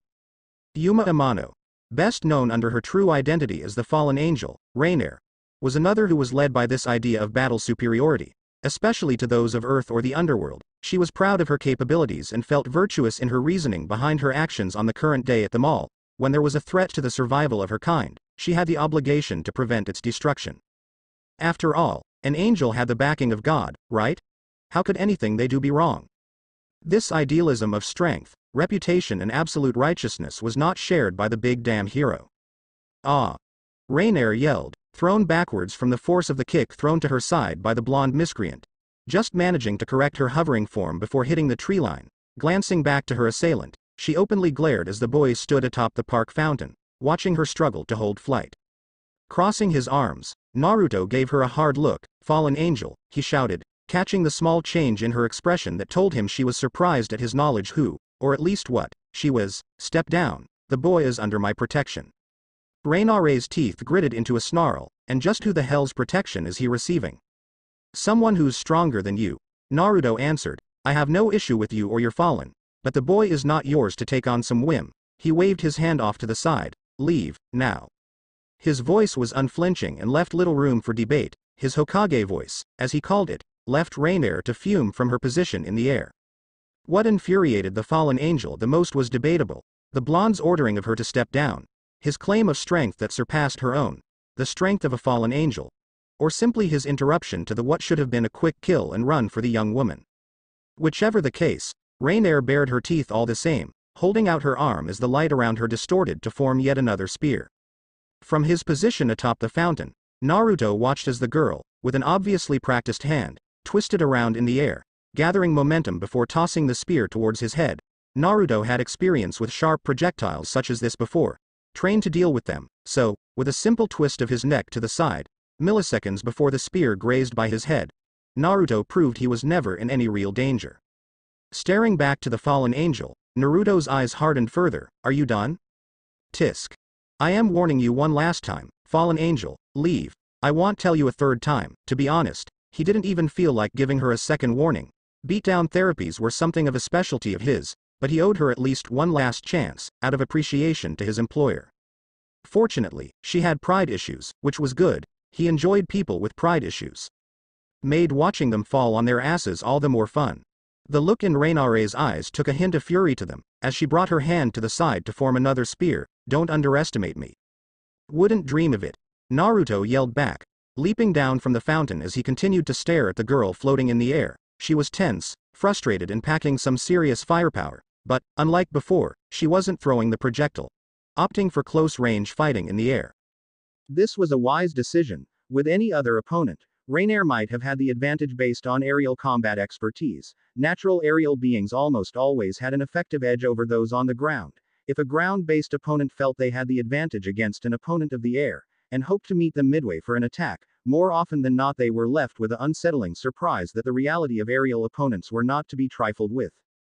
However, Naruto was not that kind of opponent. Taking a couple steps to gain momentum, Naruto leapt at the fallen angel, who raised her spear in preparation for his assault. Futile, though it was, post-combat survivors often take time to wonder the big what-ifs. In the case of the current conflict, Rainier would wonder several possible outcomes to her challenge with the blonde-haired combatant. What if she'd thrown her spear while the boy was caught midair? He couldn't dodge, surely. A quick toss of her spear, 5 feet before he even got within fist-throwing range, and he would have a spear lodged down his throat, right? What if she dodged his initial attack? Let gravity take hold of him and as he fell, close the distance to his unprotected back with a swift strike to the heart. What if, just for the sake of hypothetical, she went for the down Issei while Naruto was focused on her? A fling of her spear as the blonde attempted to meet her mid-flight, too fast to do anything to challenge its trajectory, with Issei having a decent-sized hole in his chest. It would be a wound to her pride to admit she couldn't take her blonde opponent, which, at that moment, she couldn't be certain of, but her task would be finished, a threat, eliminated, retreat would be bittersweet, but an accomplishment. Yes, combat, like life, was filled with the what-ifs. They could keep you awake at night, wondering what might have been. But this was not a what-if, this was reality, this was the present. And presently, Naruto was making his move. Rainier evaluated the distance. 10 meters, 7 meters, 5 meters, she pulled back her spear. 3 meters, she was in the air, her territory, and her opponent was coming to her. She had the advantage with her spear, it had extended length, longer than his arms. She was trained for this, ready for this. 2 meters. Close enough. She pointed her spear forward and gave a thrust of her weight into her weapon. Her teeth were grit, her arms were taut, and her knuckles were white with how hard she held onto the spear. This was her win, she thought, she won. Looking back to the what-ifs, she wondered if she looked into the blonde's eyes, she would have realized her mistake to have even considered challenging such a man. Naruto watched the spear, he watched the twitch of muscles on the fallen angel as she readied her attack, he saw her eyes judging the distance between them and figured she took into consideration the length of her spear to his arms. She was capable, but she was young, she didn't have the experience of life and death situations he had. And in this situation, experience is what mattered most. He watched her eyes, he kept watch on her spear point, he saw it narrow the distance towards his head. It came within a hair's length of his head, then he dodged. Rainier's eyes widened as the blonde's head, like before, moved sharply to the side, her spear grazing past to only clip a couple of yellowish hair. Her eyes widened as her eyes met the man's, he never let his gaze turn away from her. Then his hand went wide, he caught her wrist holding the spear, his other hand went for her bare shoulder, holding tightly to effectively stabilize himself off of the fallen. He twisted her wrist, ah! She screamed, feeling her bones crack as her spear fell from her hand, dissipating into the air before it even touched the ground. Through the pain, she managed to meet his stare, perhaps it was then that she realized her folly. This was no human, it couldn't have been, to cause an angel, a being of considerable endurance. Such a shock from a simple wrist tightening did not seem possible. But there wasn't the stench of devil on him, not the smell of a particular mythology or lesser religion, he held no demonic power that she could feel. He felt human, and yet, there was power. Naruto was a man trained, he didn't care that Rainier was female when he nearly broke her wrist, he didn't care when he moved his hand into a fist to drive it into her stomach, he didn't even flinch when he drove his knee right after. Rainier wouldn't hold back, neither would he. Then he performed his finisher, his hand still on her shoulder. Rainier wavered in the air after the severe blows to her abdomen. Naruto took Rainier's attempt to regain composure and air to perform a single-armed handstand over her head and shoulders, effectively landing on her back with his hand on her shoulder, ensuring he didn't lose hold over the pained woman. Even while holding on to some measure of control of the pain in her body, Rainier's eyes showed her surprise at the blonde's actions, followed shortly by the absolute horror at what came next. With hands moving firmly to grasp around black appendages, Naruto pulled tightly to Rainier's coal-colored wings. Funny thing about the wings of an angel, similar to devils, the wings on the backs of both races were often never seen in a motion similar to flapping. Both races released their individual hidden appendages when they desired so that they might be capable of achieving flight, but beyond that, the wings did no movement to signify that they had any control over the flight patterns of either beings. And in a way, this was true. The wings were largely symbolic for both races, they did not need to move so that their ability to fly could be obtained. Devils and angels, using their own form of demonic or angelic energy, respectively, channeled their power into their wings to offer a form of limited gravity control to their person. Indeed, aside from that, the wings weren't necessary for much else. It was this idea that the wings of the biblical lore were mainly for show that made others ignore them. It was a rumor spread by both angel and devil. The reason was because the harsh truth was so much worse. Rainier felt the shocks go through her body as Naruto pulled tightly to the wings. Thousands of painful needles felt like they were passing through her as the blonde's grip never loosened. She tried shaking, screaming, waving herself in the air to throw him off, but it was pointless. He had her, and now the worst thing about having one's wings pulled, the things angels feared most, was happening to her now. They were falling, fast, you idiot. Rainier cried, feeling the air sweep past her as the ground began to close in quickly. She hadn't even realized how high the two of them were before their clash in the sky, but apparently, they were quite high, and now, they were descending to the ground far too fast for her calm or reserved nature to come in. At this height, the impact would surely, "You'll kill us both." "No, I want," Naruto's voice, even over the wind, was heard as he watched carefully as he rode the back of the angel down to earth. The ground was catching up quick. He was prepared for this. Get ready. To what? To fly. He let go of her wings and jumped. Reinare's eyes clearly showed her surprise. His words alone were what prepared her for the moment he released her wings from his grip, allowing her to once more channel her power into them, even managing to take into account the push-off from her back when the blonde made his last-minute retreat. Reinair caught her form in the air, barely a foot from what would have been her crushing end. There was a cold sweat coming down her skin. Reinair panted for air she hadn't realized over her fear that her lungs sorely lacked. Her body trembled, she couldn't believe, over that heart-pounding moment of falling, that she was still breathing, that despite the soreness in her wrists and wings and the sweat beating down her skin, Reinair of the fallen angels was alive and unharmed. She was alive. She let herself fall from her hovering onto the grass. She couldn't remember the last time she appreciated the feeling of earth so much, being an angel. The air was their home, more so than any other race, but the grass, with its sharp pointed top but still smooth makeup, felt wonderful to her skin. She felt like laughing at the irony of an angel enjoying the surface of the earth had it not been for the shadow that loomed over her then. Remember that feeling, Angel. Naruto's voice never seemed to crack or waver as beautiful young Angel lifted her head to stare at him. Remember. This is what happens when you bite off more than you can chew. Then he turned from her and walked in the direction of the fountain. Issei was probably still there. The blonde doubted he would have left. Under both the barrier and Naruto's words, Issei would have been too nervous to have done much of anything. And besides, Reinair got the message, his employer would be pleased. Propping herself up onto her arms before slowly moving onto her knees, Reinair stared at the retreating form of the blonde. No fear or unease was evident on his features. He planned this, right down to the moment. He planned his win and made her out to be the fool.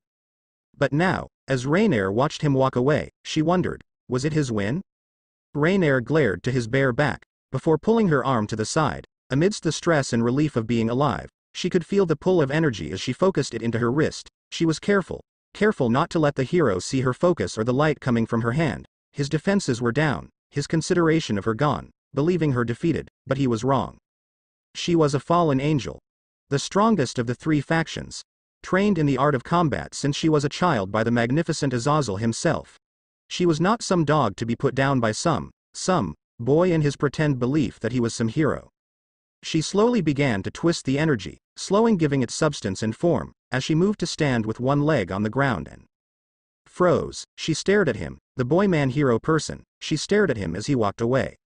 He didn't so much as bother to look over his shoulder. He was certain in his victory over her. It was weird. She recalled what he did to her not a minute ago. The falling, the anxiety, the belief that it was the end. How calm he was. He didn't fear what came next. He either had the acceptance of what might occur or the belief he would survive. And those ideas terrified her. She fell to her knees again, arms holding her body up as she panted and felt stinging tears fall from her eyes.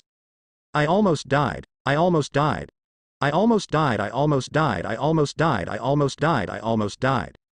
Naruto stood from the corner of a tree, effectively hidden from the downed angel, as he watched her eventually stand with a look of almost hollow acceptance to what had occurred before taking off in a shaky flight pattern to parts unknown. The barrier fell around the park area, showing the night sky and the mall now lit from the inside. Naruto nodded, accepting the turn of events, before going back to Issei.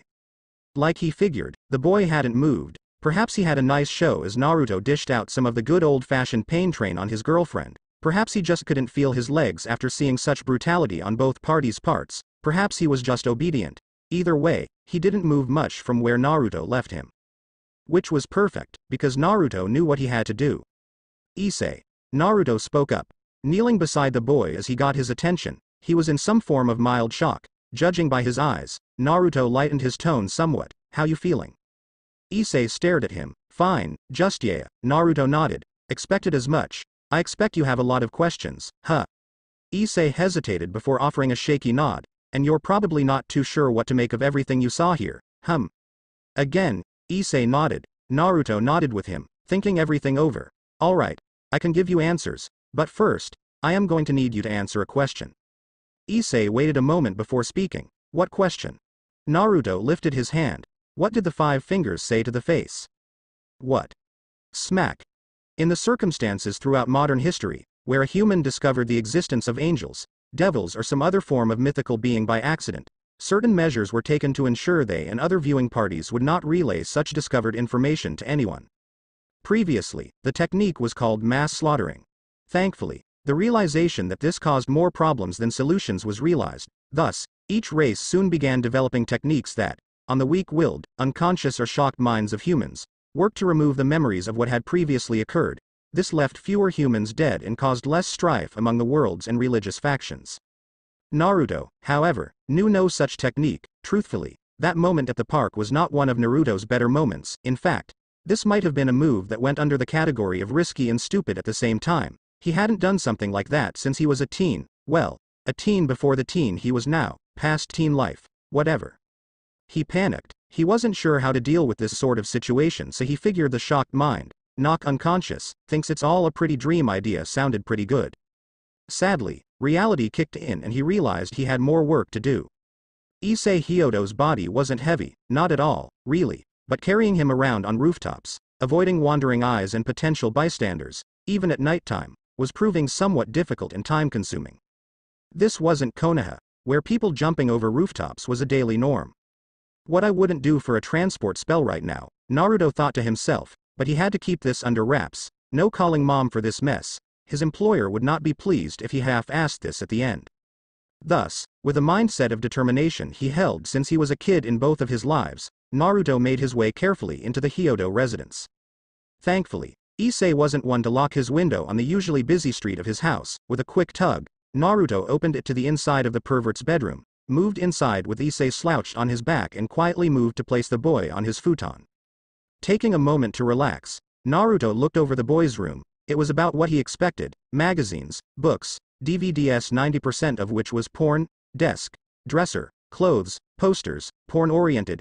It was homey. For its simplicity, it vaguely reminded Naruto of his old apartment, minus the intense sexy girl-themed collectibles. Funny how moving into a house in post-death, being raised in large mansions gave one a perspective of simplicity.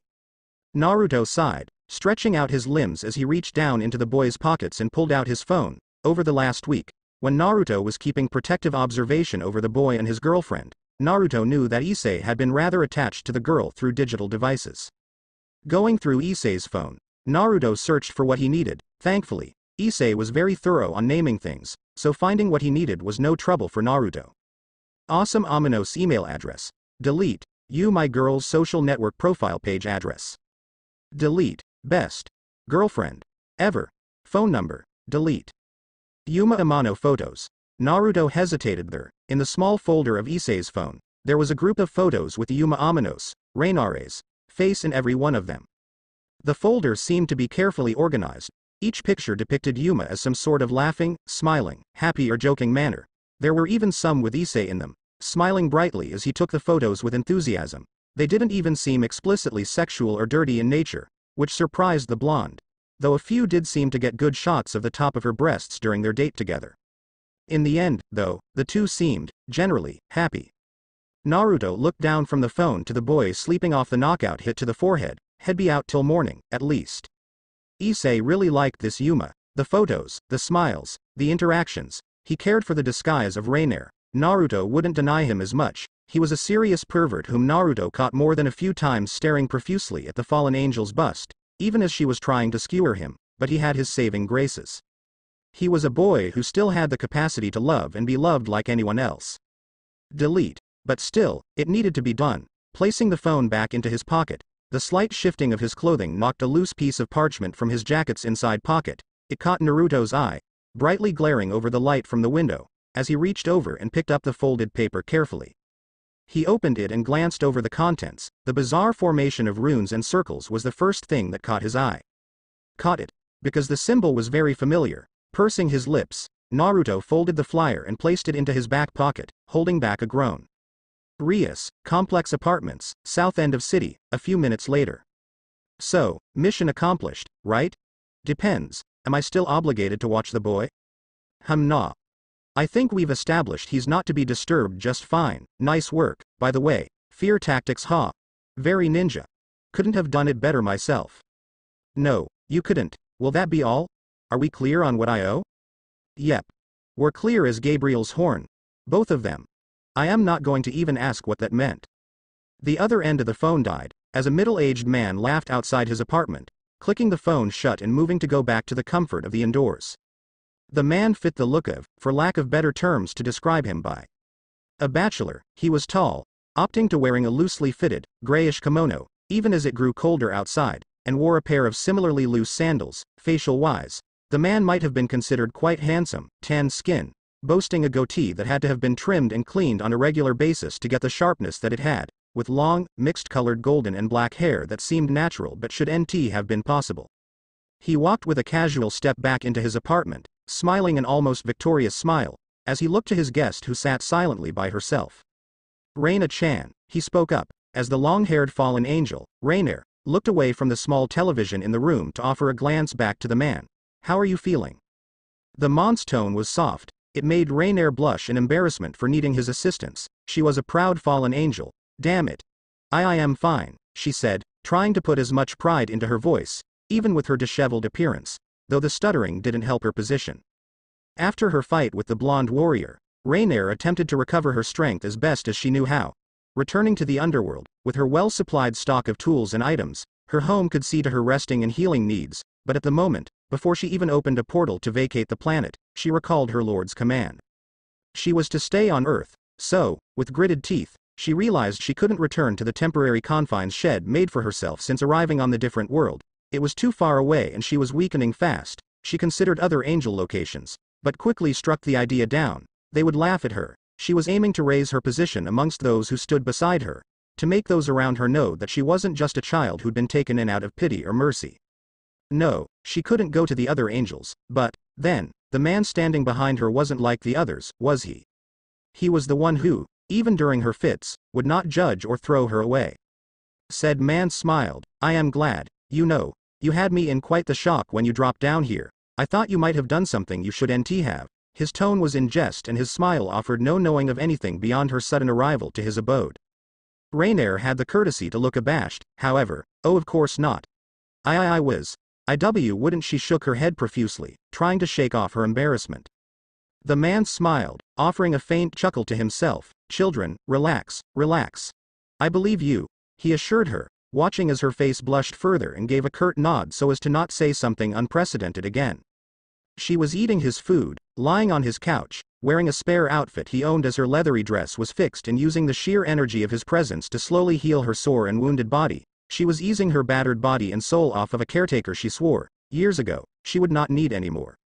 And through it all, he could see her shame in herself as only a prideful angel could feel, the shame that was driving her mad from the inside out. She was gripping the arm of his couch tightly, shaking briefly before turning with a blushing red face and shouting. Thank you again for taking this worthless sheep into your home, Azazel-sama. I will be sure to pay back this immense kindness you have bestowed upon me 100 times over. I swear it.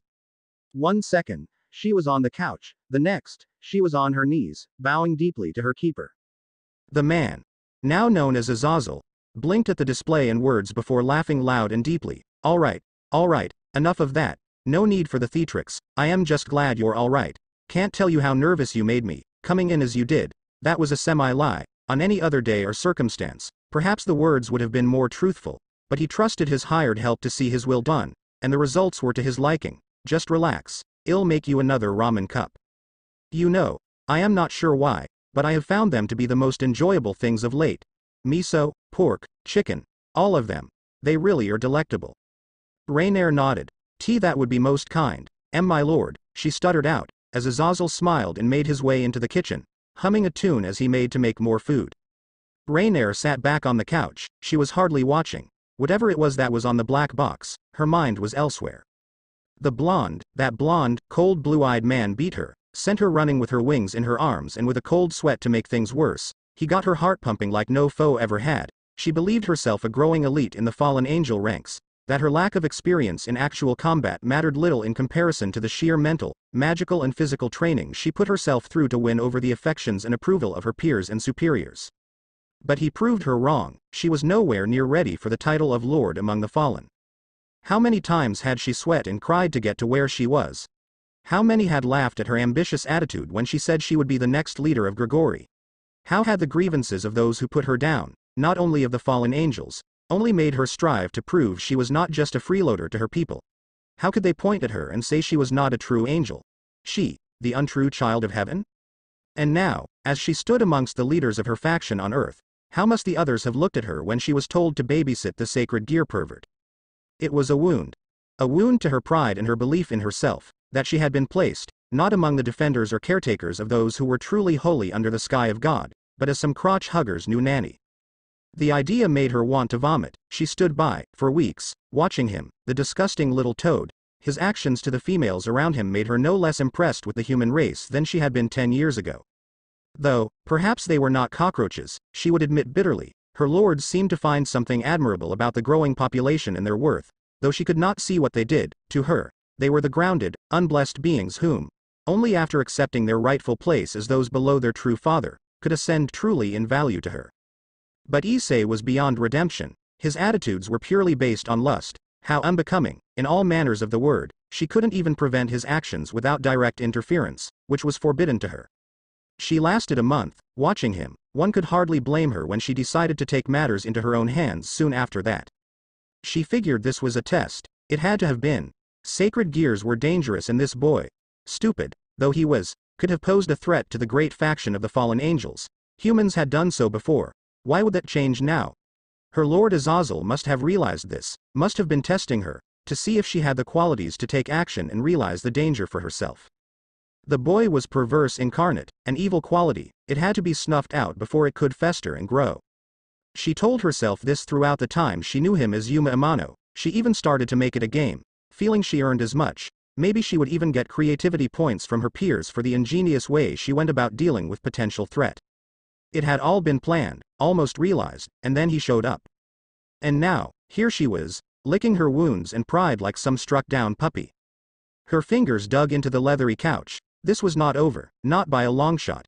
This was a minor setback to a major dream she held. The desire to prove that the fallen were not just the outcasts that the other factions believed them to be, that they had hearts, feelings and power to challenge those who would see them crumble and fall back into the shadows of perdition. She would get stronger, prove her worth to everyone. And when the time came and she found the strength to challenge that blonde-haired hero, she would. Hey! Reina-chan! The shout knocked the female fallen angel out of her internal rant, perking her up as she answered, "Why yes, my lord. You know, with everything that was going on, I almost forgot to ask. How did you get into such a mess, Rainier paused in thought. What would make her come out, wounded and sore, looking as she did? I fell down some stairs. You fell down some stairs? Yes, stairs? There were a lot of them. A red-haired young woman smiled to herself, not seeming to take note of the common rabble that stood around her, ogling her, as she made her way through the front doors of the academy. The young woman, who held the name of Rias Gremory with pride, was accurately portrayed and worshipped by her student body admirers. Rias was a very tall, slender woman, with a seemingly delicate frame that matched with her ample curves.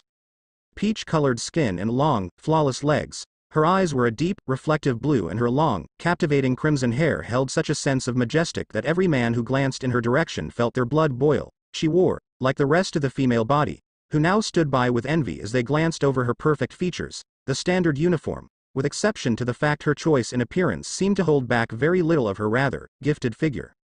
The situation she was walking into, where the students stood aside to watch her enter with her naturally acquired grace, was nothing new. Rias always held a strong sense of presence. This practice of the student body giving her space was almost a daily occurrence, with her natural allure and poise standing out amongst the students around her. Her confident stride hadn't changed in the 3 years since her enrollment. Rias held herself at a level befitting her position as one of the deemed 2 great ladies of Kuo Academy.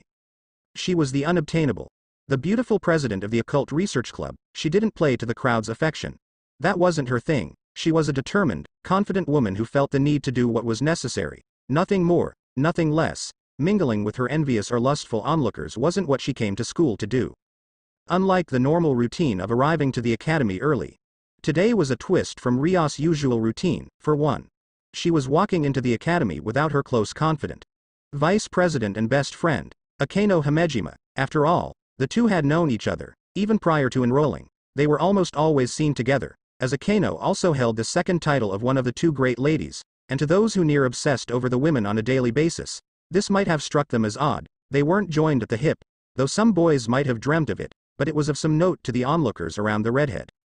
Unknown to her observers, there was a twist to step that morning. Her stride was only slightly faster.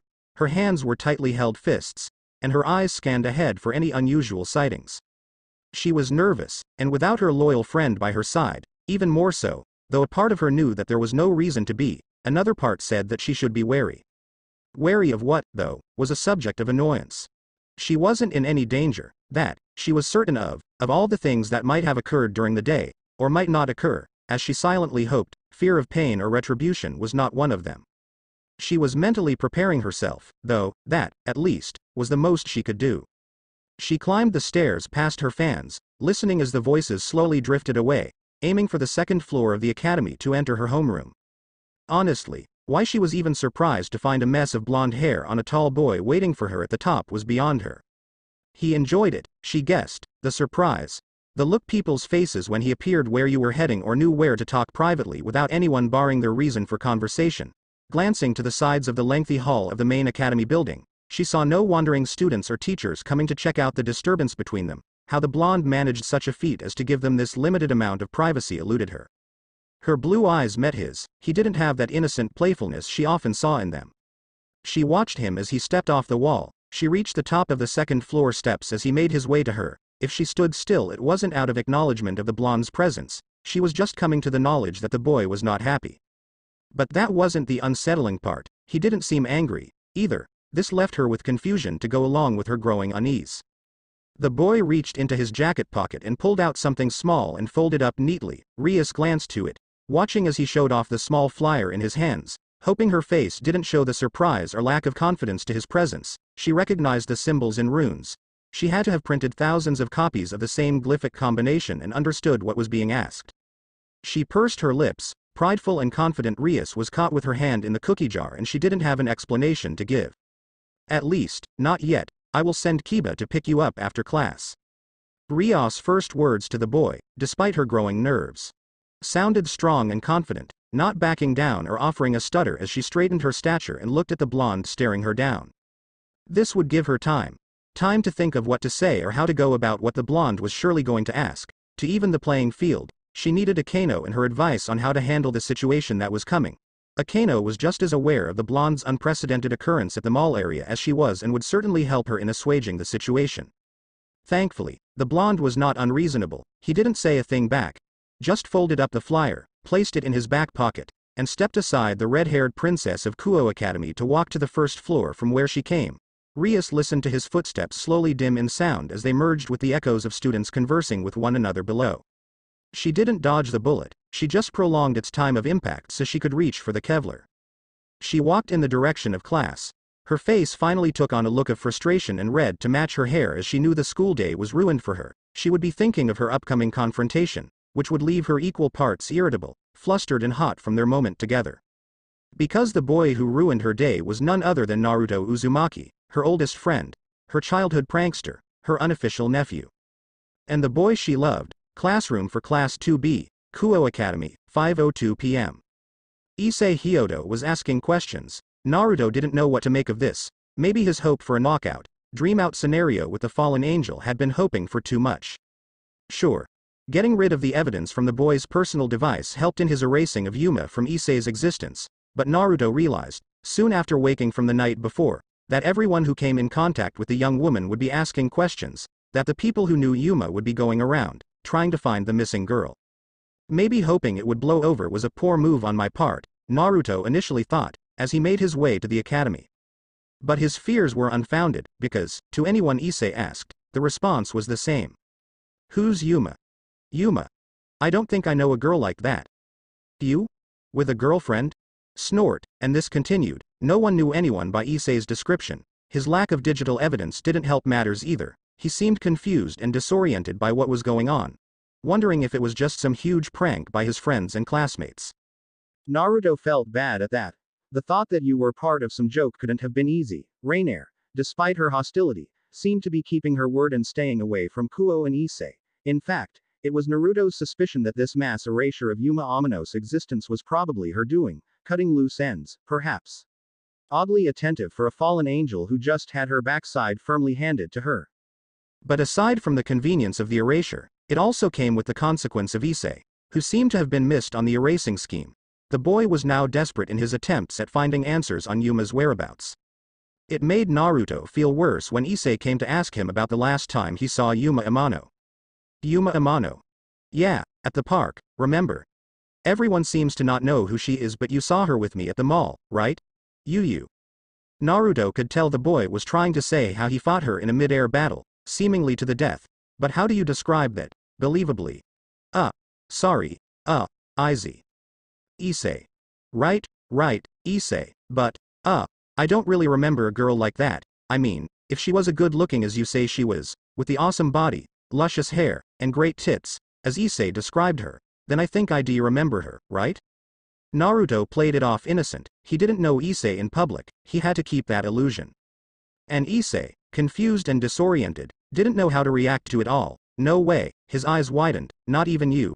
He walked away after that, keeping largely to himself as the day passed by without much incident beyond the norm. Naruto watched over him. Even without it being a job of his anymore, he seemed depressed and even sulking quietly in his chair, but he didn't seem to be dying inside. With any luck, a couple days from now, Issei would just figure the whole thing was some wonderfully cruel dream. But now, at the end of the day coming to a close, Naruto prepared himself to be summoned, and if there wasn't a better warning sound that now was the time to get moving, it was the sound of screaming girls that woke him to the new presence in the room. Yuto Kiba, the star pretty boy of Kuo Academy and member of the Occult Research Club. A handsome young man with short, smooth blonde hair, pale gray eyes and naturally soft-toned skin, he was of average height. Perhaps just around Issei's stature, and wore the standard male school outfit. Except with obvious amounts of care pushed into it, as the thing almost seemed to be pressed and cared for extensively by the boy. He was smart, athletic, kind and struck Naruto as very similar to a couple of old friends he once knew, both by the basis of name, exceptional ability in class and had the girls practically eating out of his hands. His mulling and considerate personality had a winning quality to it that made him easy to get along with. He also happened to be a close friend of Naruto's for several years. That was smart of Rias. Out of everyone in her little group, sending Kiba was probably best. He had a way of being the only sane guy in their group. Maybe had talked Naruto out of his little episode, Rias hoped. Kiba-kun. Oh, Kaba-kun. What are you doing at this part of the school? Hey, are you here to see me? No. He's here to see me. The girls of Naruto's classroom, all surrounding the new addition to the room with smiles and blushing faces, made Issei, Naruto noticed, glare openly. Kiba's attention and natural success with women was the envy. Naruto even admitted he was surprised by how effective the pretty boy was with women, though not showing any particularly strong emotions to one in particular. He was just kind and treated them equally, and that seemed to be enough. You're all looking lovely, this evening, Kiba spoke up from the center of the girl mob, as the girls quickly returned his praises with fervor. Naruto mulled quietly for a moment, perhaps enjoying the show of female obsession, before sitting up, patting down his jacket over his shoulders, and walking to the object of womanly affection. It was time to get serious. Let's go, Naruto said, making sure his voice was heard over the girls as he patted Kiba on the shoulder to get his attention before moving past and towards the direction of the nearest main academy building exit. Kiba saw his retreating form. His job of delivering him to his president was quickly being taken away from him. Hey, Naruto. Wait up. I am supposed to deliver you. Wait, Yuto-san. Don't leave us. Why are you leaving so soon? Kiba-ku UNNNNNNN. Kuo Academy, old school building. Naruto's walk was fast as Kiba made to keep up, all the way through the school grounds. Kiba attempted to persuade Naruto to loosen up on whatever he was clearly focused on. Though Kiba was unaware for the reasoning behind Naruto's summons from the president, Kiba was there to see it through. He was Naruto's friend, after all, along with being the president's. He had no interest in seeing either of them fighting one another, if he could help it. So, using placating words of peace had learned from his sensei, Kiba attempted to slacken the hard expression from Naruto's face, even a little. Because had only seen Naruto get this way once before, and people got hurt. I am telling you, Naruto, whatever the issue might be, I am sure it is no reason to be upset about. Naruto was usually one for conversation. The fact he wasn't responding wasn't a good sign in Kiba's opinion. In fact, based around the complete twist in Naruto's personality. The young man had a clear idea in mind that something was, indeed, not in the norm for his longtime friend. He was right. Naruto navigated the familiar hallways of the old school building to the second floor, coming to a door with lit candles at its sides. Naruto pressed it open and walked inside with a heavy stride. The room was dimly lit, with several candles standing at or around the tables surrounding the room. There were a pair of comfortable couches surrounding a nicely set table in the middle of the room, with various bookshelves covering the walls, each filled with dozens of old scriptures that almost looked archaic to the eye.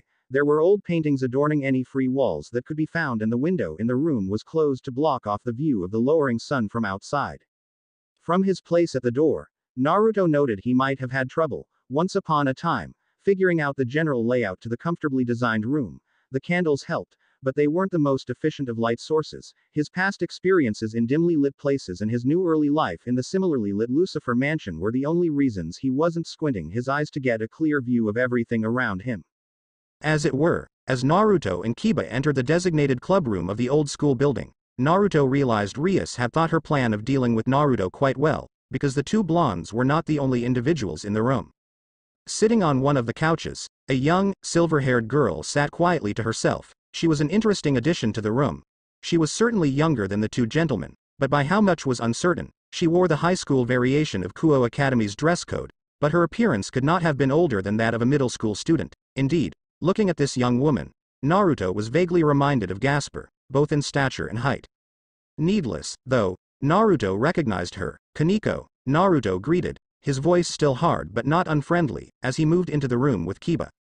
The 15-year-old, Kaneko Taju, looked up from her place on the couch. Naruto noticed a bar of chocolate on a toothpick being slowly savored by the girl. Naruto-san, she greeted back.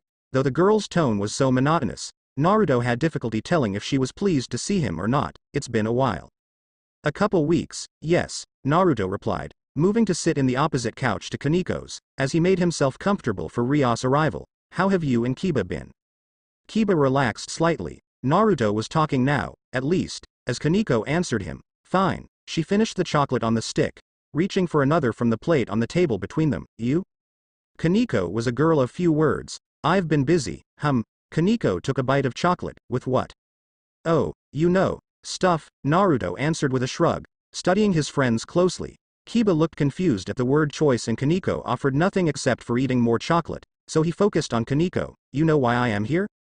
You found a club flyer. I did. Why's that a problem? It was found under questionable circumstances. Questionable? It was found under someone who was about to die.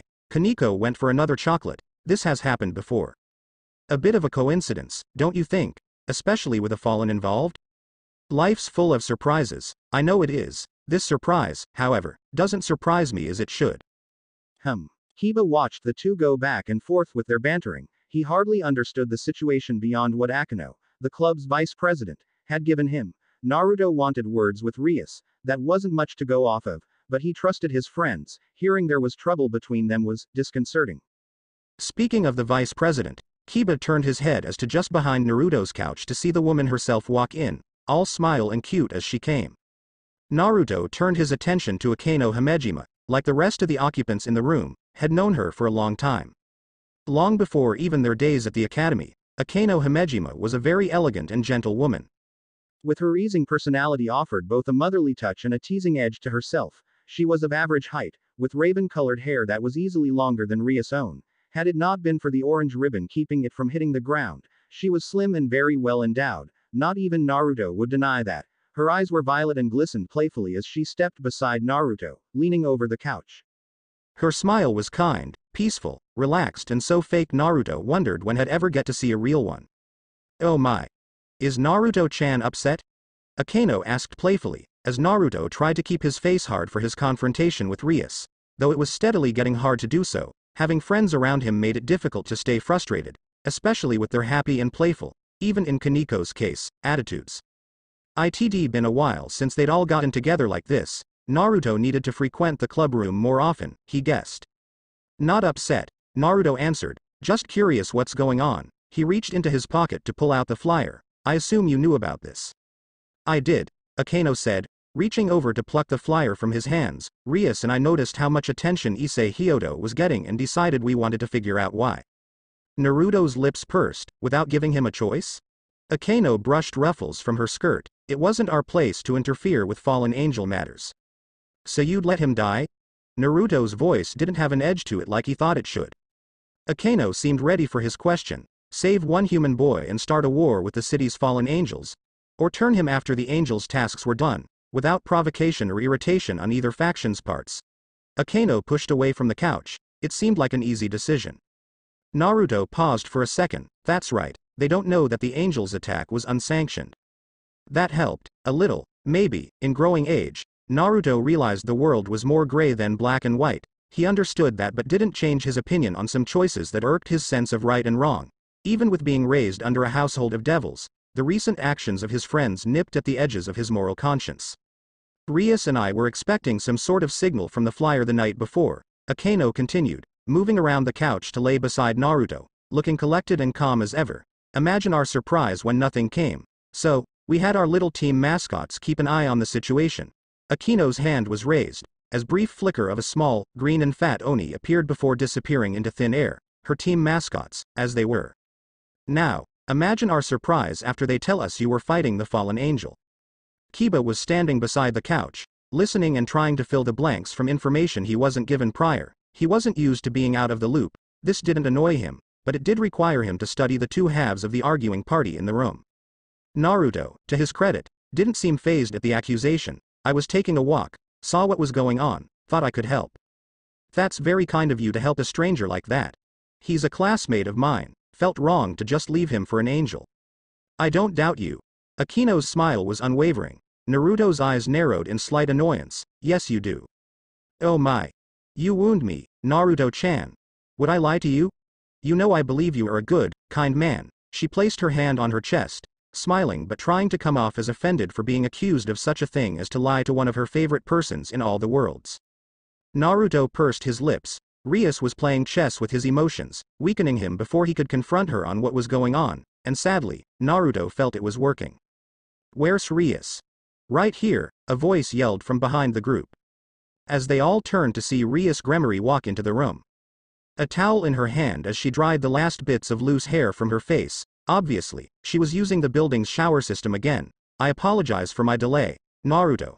I was so tired from work the night prior I didn't get a chance to clean myself this morning. In truth, her panic during the day caused her to sweat and smell before long. She used the shower to up her confidence and add additional time to think over what to say to her blonde nephew. Naruto stood from the couch. That's fine, he said, hoping the edge in his voice was still there to show his disapproval of her recent actions taken, though I was hoping we could talk in private. Rias nodded, putting the towel away to side. This is what she expected and, perhaps, even wanted a little. That will be fine, she said, turning to her club mates. Akeno, will you inform Kiba on any missing details? I wasn't very vocal about the situation earlier.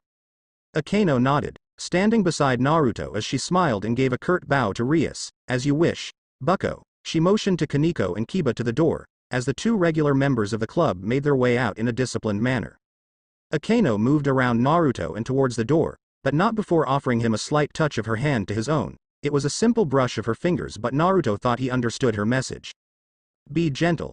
Rias made her way around the room, sitting down to her desk and moving into a position she liked. She was arranging her position as president and top dog of the room she and Naruto now occupied. So, she started off. What would you like me to say? Naruto walked over to the front of her desk. As he did so, Rias noticed how tall he stood in comparison to her sitting position.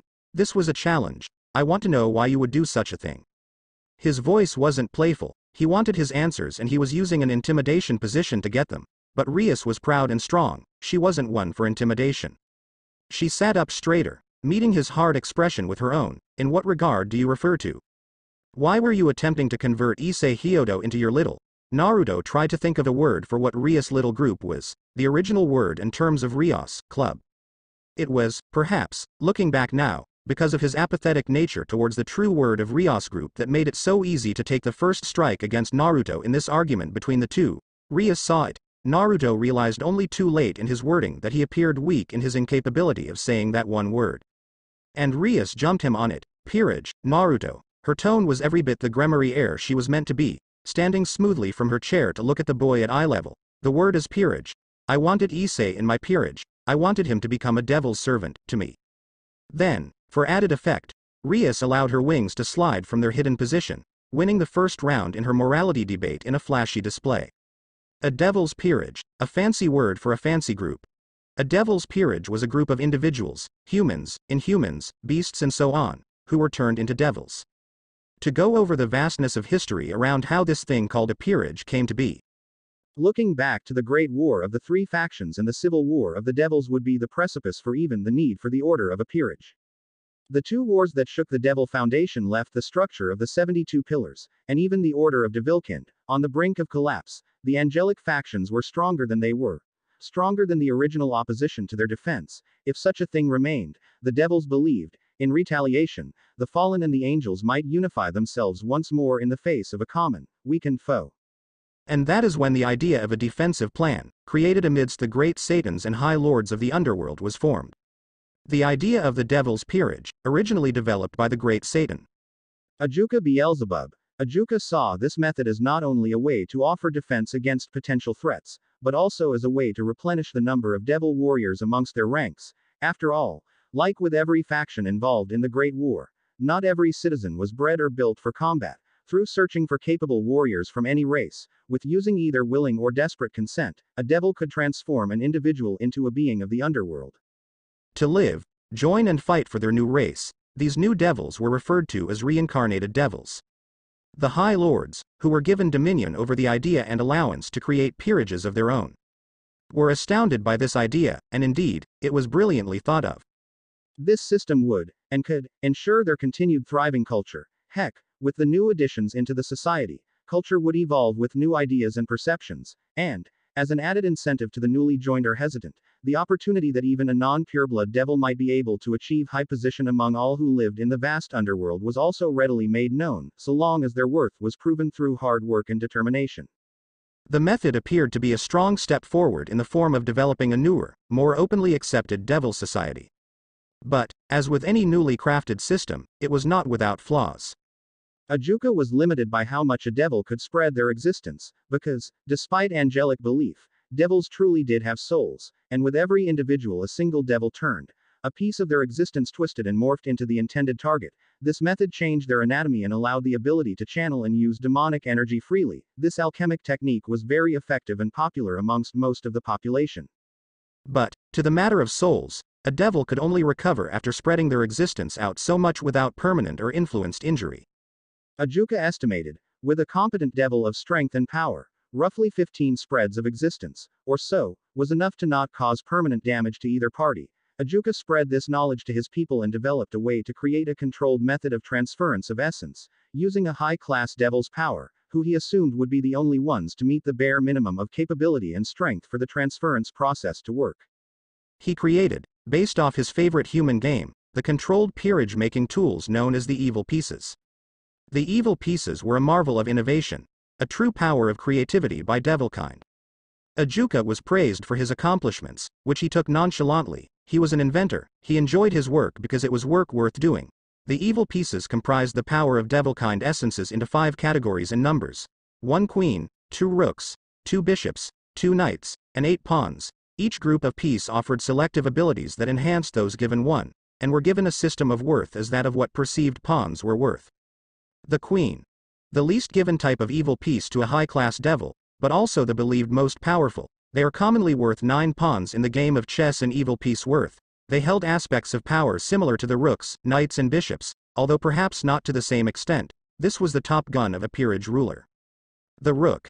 An attack and defense type evil piece given to a high-class devil. These were the brutes of one's peerage. They are commonly worth 5 pawns in the game of chess and evil piece worth. They held immense offensive and defensive power, though weren't commonly known for huge amounts of speed. The bishop. The magical expert evil piece given to a high-class devil. These were the healers and sorcerers of one's peerage. They were worth equivalently 3 pawns. Their magical abilities were unparalleled, but physically were not the most excelled by their reincarnation into devils. The knight. The speed and mobility evil piece given to a high-class devil. They were the cavalrymen. They, like bishops, are worth 3 pawns. Their speed is greatly enhanced to incredible levels. Their physical abilities are also enhanced, except not nearly to the level of a rook's. The pawn. The most given type of evil piece to a high-class devil. They are unique in their unusual structure of being able to take over aspects of the other types, depending on where they stand in the world of battle. With the permission of the peerage leader, they can take on the aspects of knight, bishop, rook, or even queen when spurred. They are the most underrated of pieces, but also potentially the most dangerous. An effective method of growth for devilkind, and a peerage's lord, who was referred to as their king, was named. So did the masses feel that it would be appropriate to name their peerage members. After all, calling them by their piece names felt inappropriate, so the High Lords gave them one. Whether it was said with initial ill intent or not, the members of a peerage were dubbed a king's servants before long. As time went on, and this practice enhanced the devil world with new types of people and ideas, a newfound game was created by the devils of the underworld, using illusion and temporary reality creating abilities. This idea surrounded around the idea of a game to battle two kings and their peerages against one another. This was to offer entertainment for the masses, as well as an opportunity for devils to advance in society. The rating game, but more on that later. Back to the present.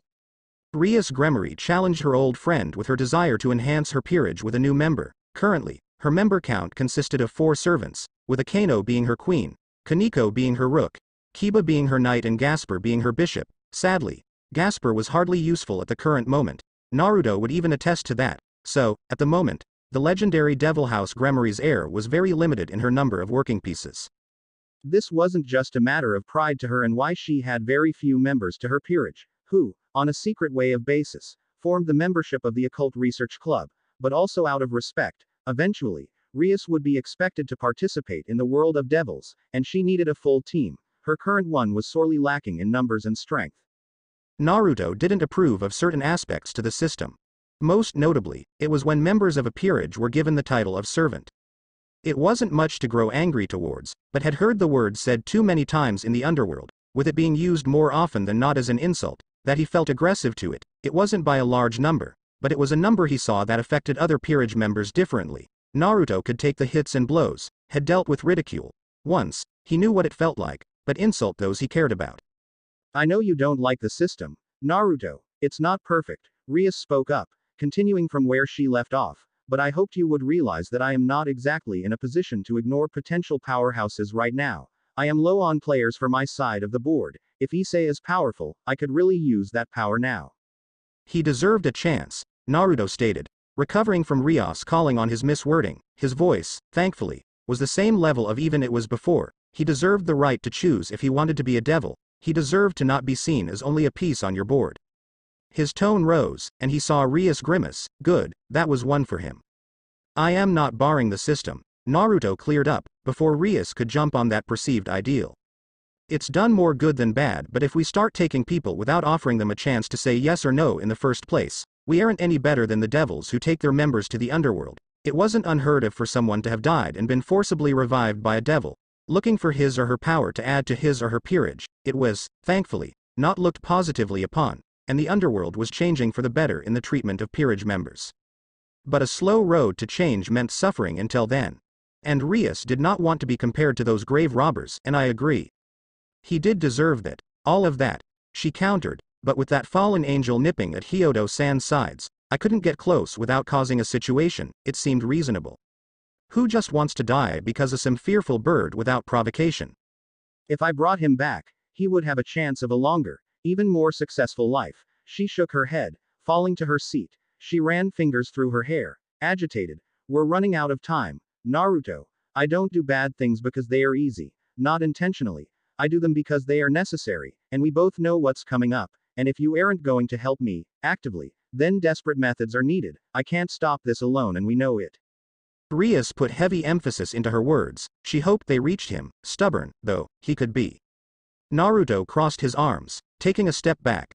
Of course he knew what she was talking about. It was something Naruto spent nights thinking about how to get around, desperate to find answers, as a favor to her.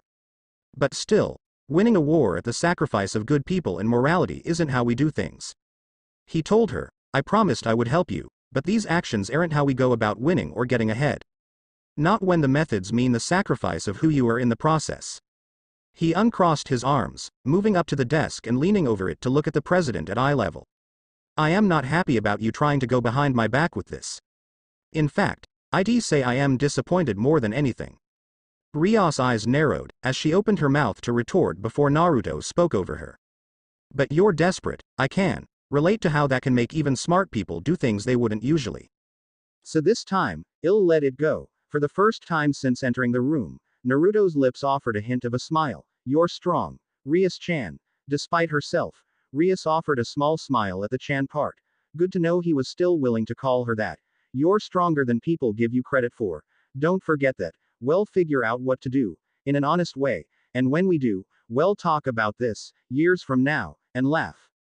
She let her tense features loosen somewhat. Maybe this wasn't as bad as I thought. Alright, I'll believe it when I see it. She shook her head, letting a small smile cross her face as Naruto's smile brightened a little more. She stared at him kindly. Speaking of honesty, however, I must ask. What about you? You fought the fallen angel, was it really to just save your classmate? Ah, she heard that, he thought, looking at her. She looked more relaxed now that this fight was, sort of, out of way. Her eyes were innocent. She'd believe him, no matter what he said. Yeah, it was, Naruto answered. I saw the angel and went to see if there was in any trouble. Turns out, there was. He offered a shrug and a smile. And Rias giggled at his nonchalant attitude. Lying like this made him ill, if only because of how easy she believed him. But he had no choice. Something was going on with his employer. Before he dragged his friends into anything potentially war-inducing, he wanted to figure out what exactly it was. But the way Rias held such faith in the idea, he was telling the truth. Alright, good to know, good to know. Rias laughed loudly, knocking the blonde youth from his silent musing as he stared up to her bright features. Rias let her arms stretch out above her, letting what remained of the tension die with a couple of cracks in her shoulders. Now then, I don't suppose you could send the others back in, would you? I think it's about time we started getting our orders settled for the evening. Naruto nodded. The flyers, like the one he found in Issei's pocket, were meant to offer humans a way of summoning one of Rias' peerage to them to perform any action or request with their power. Magical, physical or otherwise, it was a way for devils to rise in ranks and power as an interesting method of service giving, as a completed pact or contract between a human and a devil gave the devil some small amount of energy by the human, which was easily recoverable by the human, but was precious to a devil as a means of enhancing their powers, slowly but surely. Yeah, I'll get 'em, Naruto said, letting himself relax as he walked out the door. Naturally, Rias' peerage was waiting, sitting in chairs and on a small couch in the hallway. Naruto pointed a thumb at Rias through the door. Shall see you now. Perhaps noticing Naruto's much lighter mood, Kiba's worried expression faded as he stood and made to get to their nightly duties. Akeno slowly walked by Naruto, giving a quick hand squeeze in appreciation that nothing was broken, before following along with Kiba. Naruto smiled at Akeno's pleased look, before he felt a tug on his arm. Looking down, Kaneko held out her arm to him. Out of candy, she said, give me more. Naruto blinked, I don't have candy. She stared at him. Yes you do. No, I don't. I gave some to Gasper a week ago, but. Give me candy. I am telling you, I haven't had time to pick up anymore. Give me candy. He stared at her. I don't have candy. He held out his hands. You could strip me and you won't even find a Tootsie Roll. Did someone say strip? No, Akeno. Kaneko stared at Naruto hard. You don't have candy? No. I am out. She stared at him for a long moment. I greatly dislike you at the moment, Naruto-san. Kaneko lowered her arm, staring at the blonde for only a moment before walking around the somewhat stunned young man and entering the clubroom quietly, closing the door with a loud slam after. Naruto stared quietly at the closed door for a few brief moments. Silently, he wondered how someone who hardly smiled or expressed emotion beyond a desire for sugary goodness could sound so angry, monotone voice and all. It was hard to please his girls. Granny U.S. as breakfast and brunch diner, 2 miles from Kuo Academy. Next day, 7:23 a.m. Mr. Do-HC enjoyed his Tuesday breakfast like any man should. He enjoyed his coffee, he enjoyed his toast, he enjoyed the sound of bacon grilling on a stove. The whole concept of breakfast was a near obsession to the man. In fact, it was his dream, simple as it might have been, to travel the world and try every breakfast there was. An odd dream, to be sure, but it didn't stop there. He wanted lunch, too, and dinner. He wanted barbecues and airline food and multi-course meals and second breakfasts, which he was certain was not the same as having a second meal during breakfast, but something else entirely. He wanted to try the vast world of food that was open to him, and if that put him into a negative light, so be it. He more than earned his position to be a glutton, if he did say so himself. At the moment, on that particular morning, Mr. Dosi was walking into a suave, if he was so bold as to call it, diner around the corner from his little home in the city. The diner was called Granny U.S. as breakfast and brunch diner, or Granny's, as was the simpler name. Mr. Dohc was quite fond of Granny's. Going into the place, he felt younger. The diner was always lit and serving wonderful scents. The workers always seemed the same. A waitress, a cook and the owner, who helped serve coffee to his favorite customers, himself. The atmosphere was vibrant and warm and a bright light from the outside world, with today in particular starting off rainy and a bit dreary for Mr. Dohc's taste. In truth, he came to the diner every 2 weeks, ever since he came to town, to try their new, bi-weekly specials. They were always large, delectable treats, smothered in whatever sugary product the cook could find. In fact, Mr.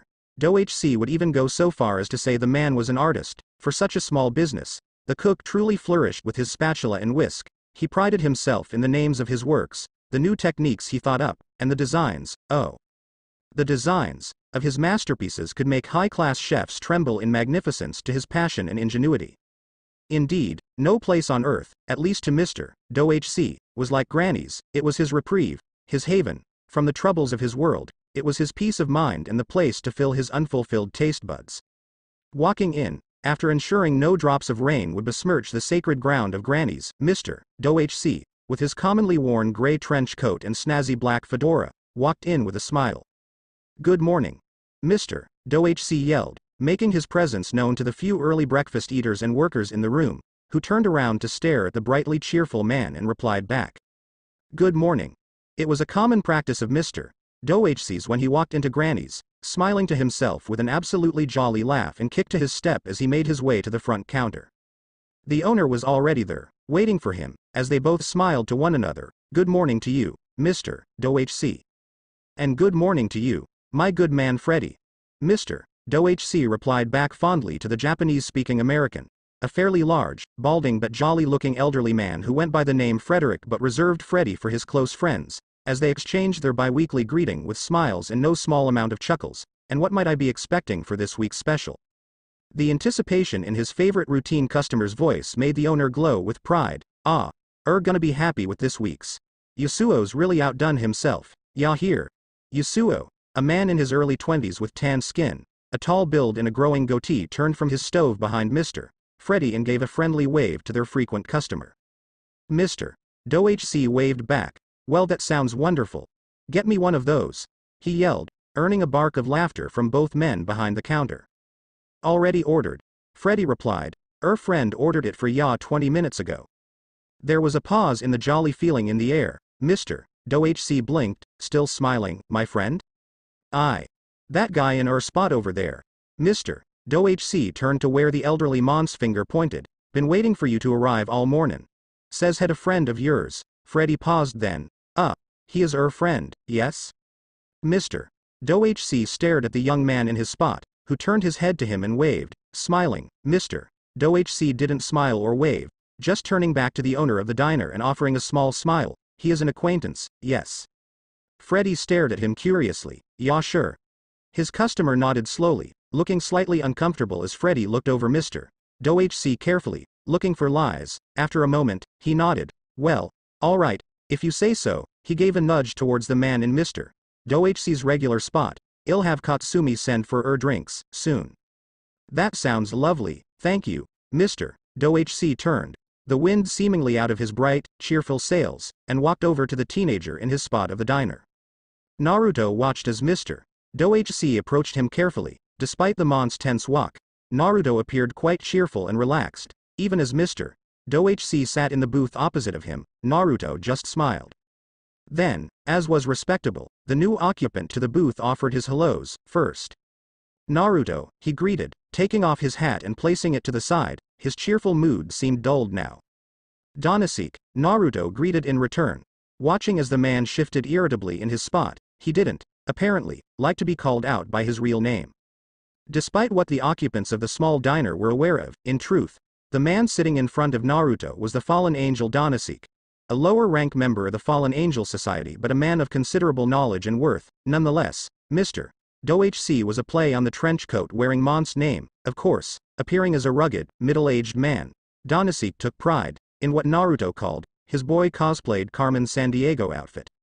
He thought he looked cool. Naruto just laughed. But back to the present, Naruto watched the man look around to see if anyone heard Naruto's addressing him by his true name. They didn't. Naruto was sure of it.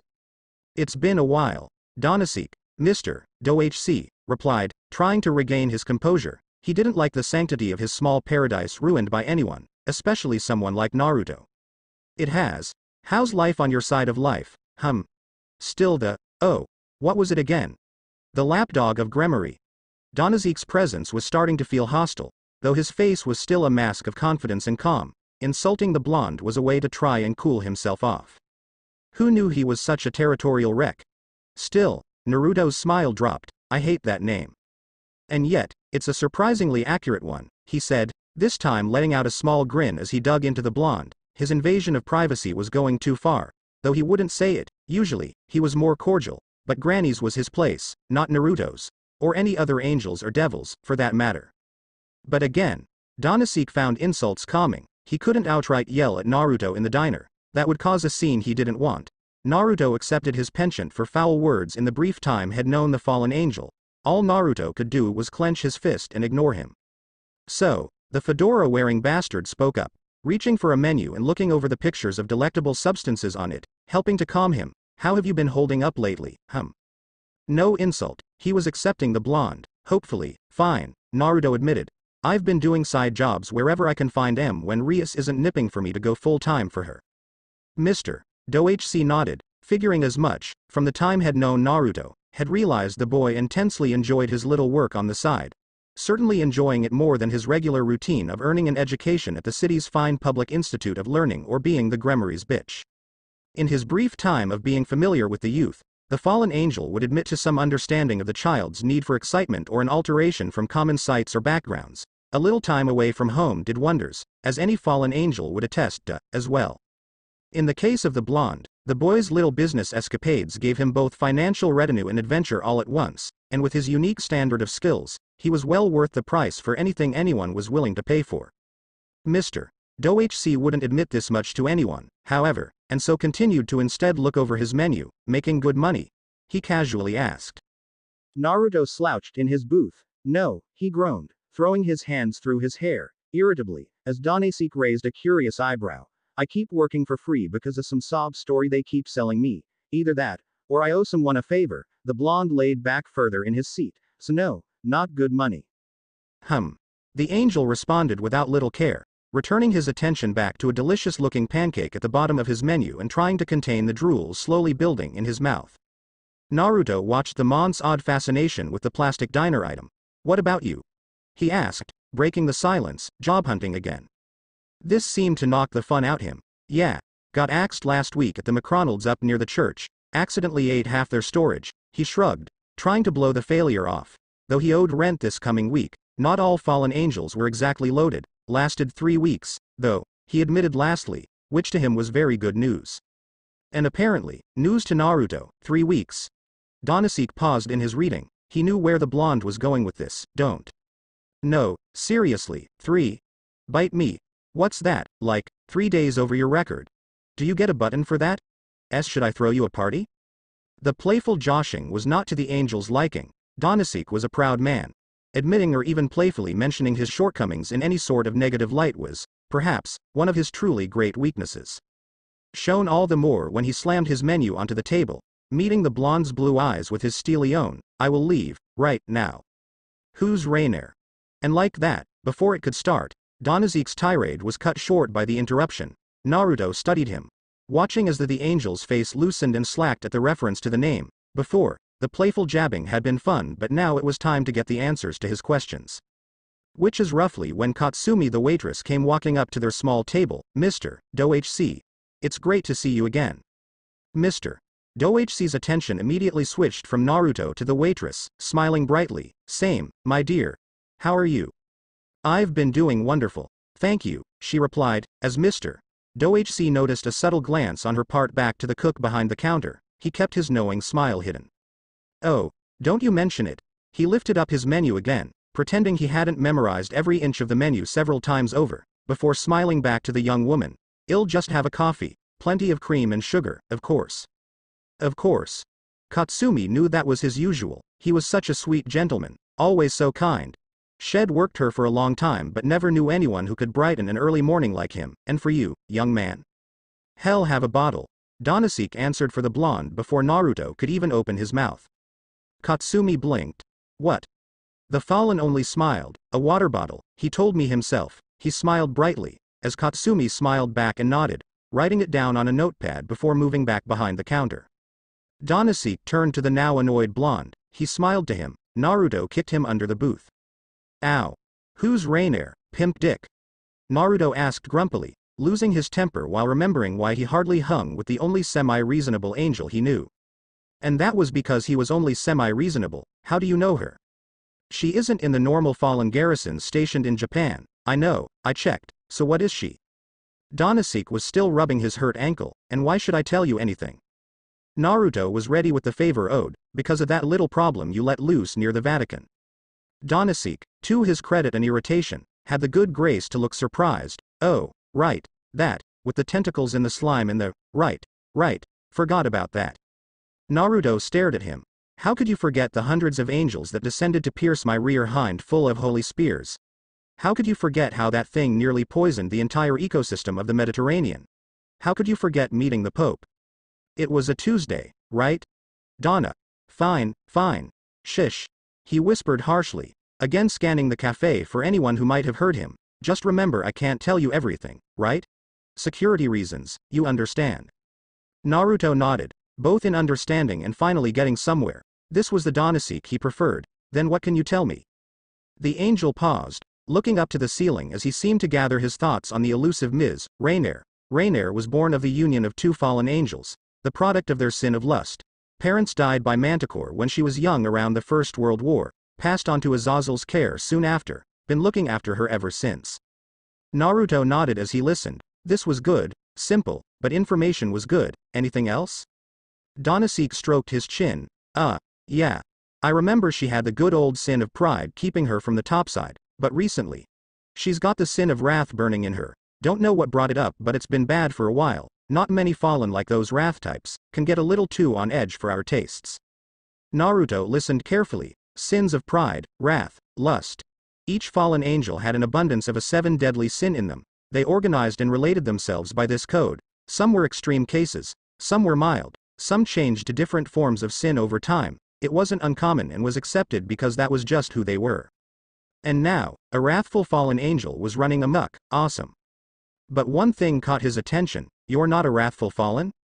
Donasek stared at him. I am a glutton. That's my sin. I enjoy my food. There's nothing wrong with that. And the occasional bloodbath, from what I hear, Donasek thought on that. Well, a good fight now and then does keep life interesting. Figures. So, Rainare's just angry. Oh, she's a gas tank put too close to hellfire. Never know when she's gonna blow.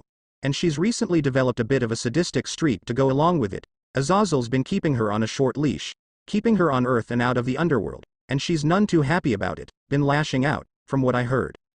Whatever he heard was right. Doesn't sound like the most harmonious relationship between the two. Oh. Rainier worships the ground Azazel walks on.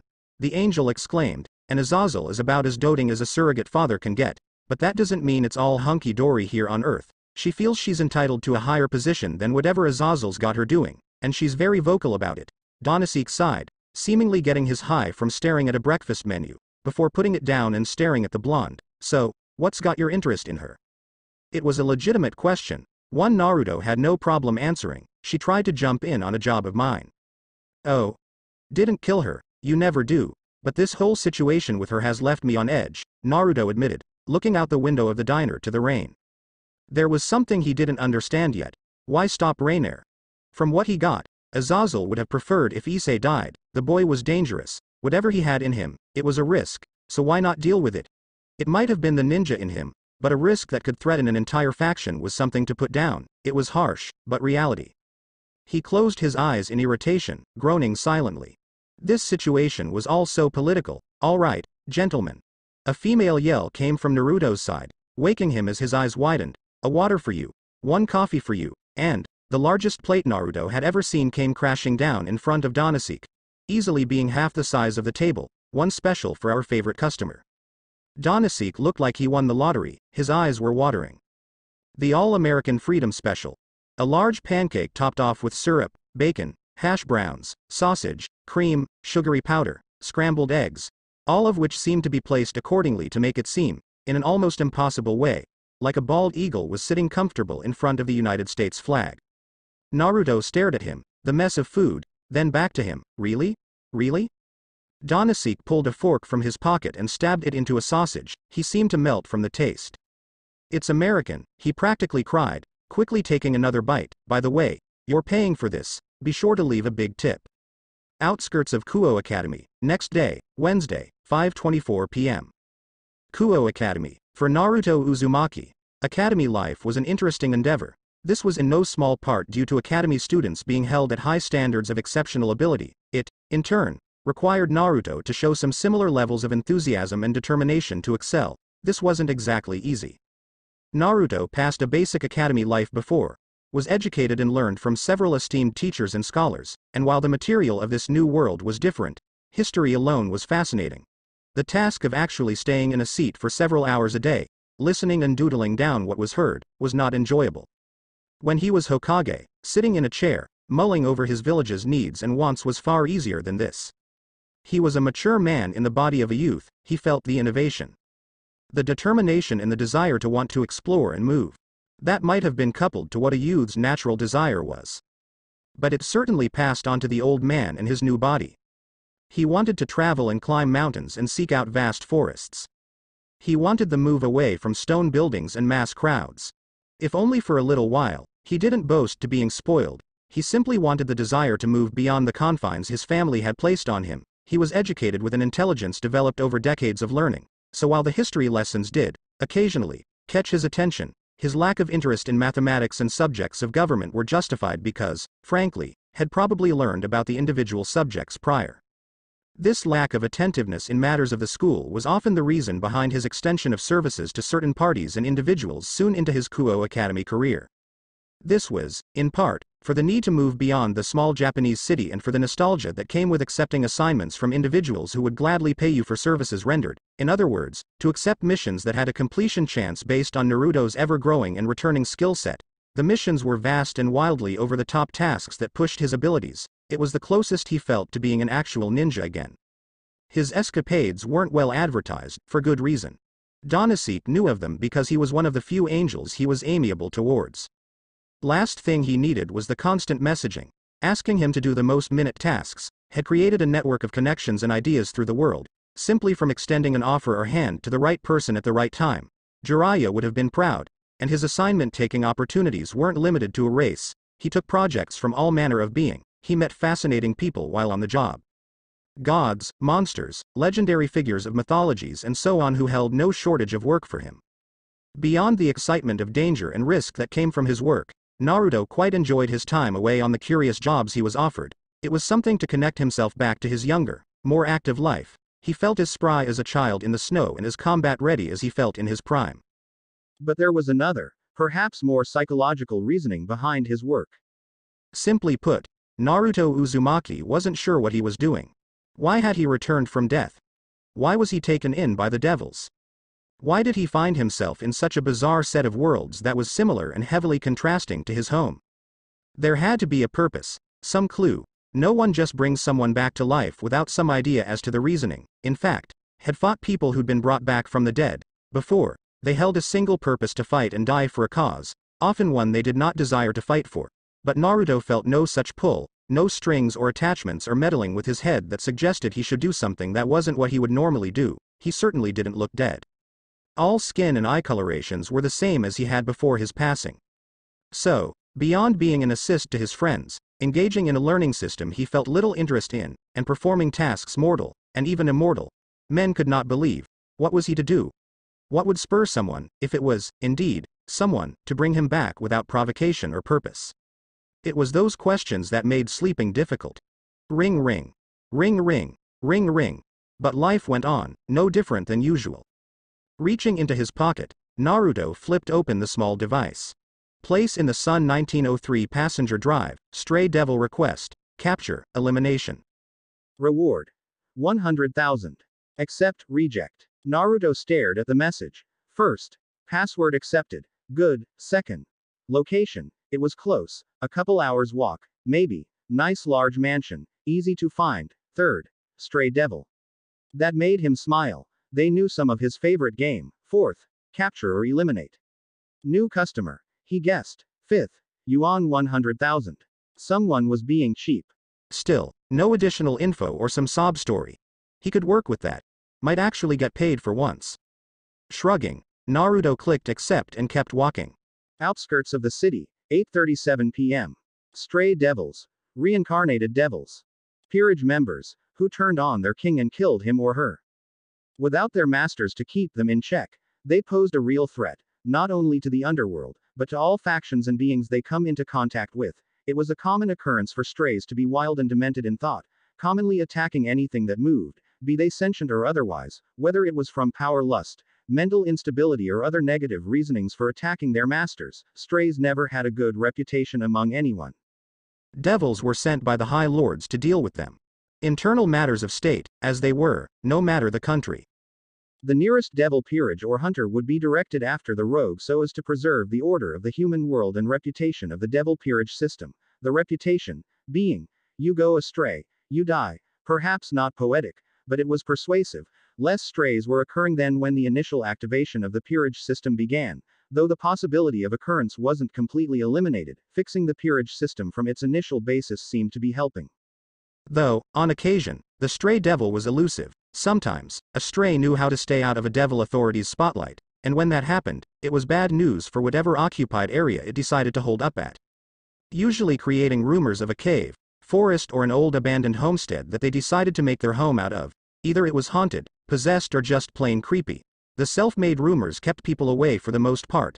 Only the truly brave or stupid decided to go looking into the rumors themselves. Often, they never found the devil. Hiding was a full-life occupation now. Scaring a few humans, who were only looking to explore a deemed haunted area, was hardly a risk worth taking, lest they be caught and dealt with harshly. But, sometimes, the humans just wouldn't stay away.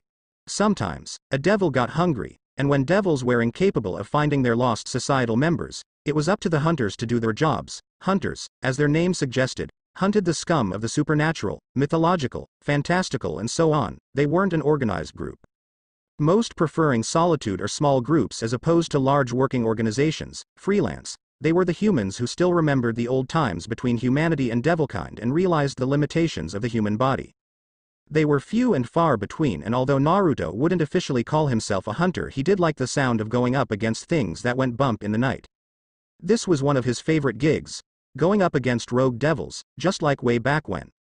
Arriving at the large estate mansion, Naruto marveled at its bulk and size. The mansion was definitely well constructed, almost as large as the main building at Kuo. Its construct was made with white walls, tinted windows and large front wooden doors. It appeared easy to move into. With a large amount of space inside, Naruto found it cozy. If he were a stray looking for a place to accommodate, he could have done worse. Sadly, the mansion was also a very well-known location. Rumors of its haunting were widespread, starting up a couple months prior with the family of the estate moving out unexpectedly, but not taken for much else than school gossip. Then people went missing. If Naruto hadn't been occupied with Issei, he might have stoked the place out before today. But now, he was getting paid to do something he would have eventually done on his own. Guess someone's looking out for this guy. Naruto thought pleasantly, as he made a quick leap over the gate to the mansion, casually landing before walking a brisk pace to the front door. Don't see anyone on the outside, figured as much. The wooden doors were mahogany. Their designs were quite appreciative to the eye. Clearly, they were handcrafted and had the time and passion of an artist's touch put into them, smooth to the touch, appreciatively waxed and delicately polished by former house caretakers of the former owners. Bang! Naruto ripped them off their hinges with a well-placed kick. He never lost his smile. Walking in casually, Naruto marveled at the design of the mansion. Roomy, piano in the corner, fine white designed space, windows that looked out over a large patio and that view. Hot damn. If that stray wasn't going to use the place after Naruto was finished with him, he might just take the place himself. Naruto's footsteps made audible echoes in the homestead. Making his presence known, walking towards the center of the floor, he waited as he tried to make out any obstruction in the silence around him. It didn't take long. I smell something. A raspy, feminine voice whispered around Naruto, as the room's only source of light, the moon, went casually behind a set of clouds. An echo of hard footsteps could be heard from up the marble staircase. growing louder with each step. I smell something good. Naruto glanced towards the top of the staircase, making out a looming form, even in the dimmed moonlight. I wonder if it's crunchy. I wonder if it's sweet, bitter, perhaps? The face of a beautiful woman loomed out of the shadow, smiling and peering down to the intruder in her abode. Her skin was pale. Dark hair ran down her back. Eyes a bright yellowish green, and her torso, naked. She wore no shirt nor apparently any other mesh of clothing. She was full-fronting the blonde without care to the situation.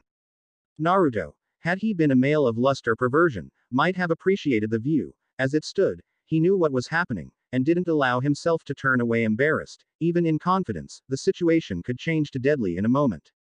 So, instead, keeping his eyes on her, he smiled. Am I interrupting you? He gestured to her dress, or lack of it.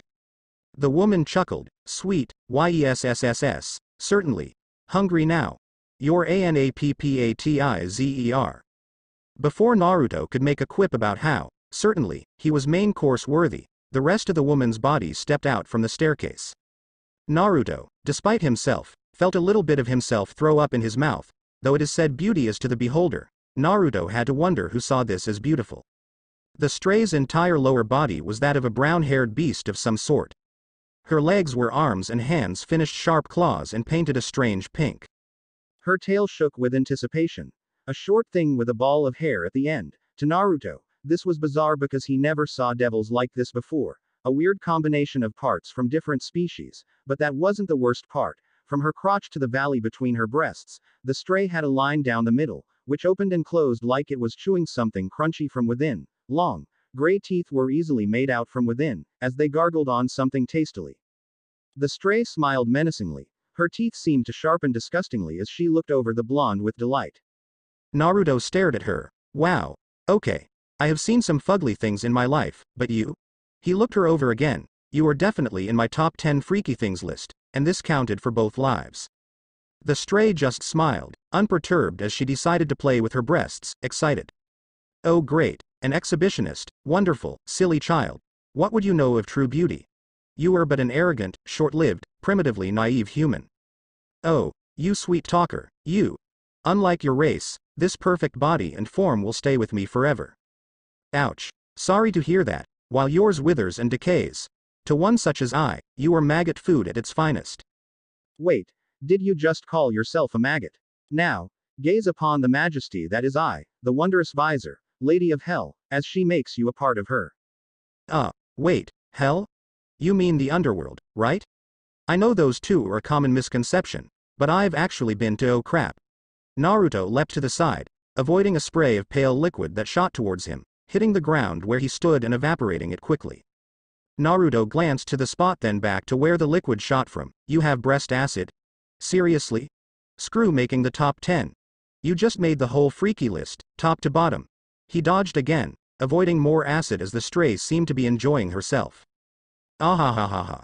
Stay still, you little cretin, so I may finish you off quickly. Careful. You keep talking like that, dodge, and people are gonna talk, dodge, and I am not saying you aren't the world's biggest eyesore, but, dodge, dodge, dodge, dodge, you're the world's biggest eyesore.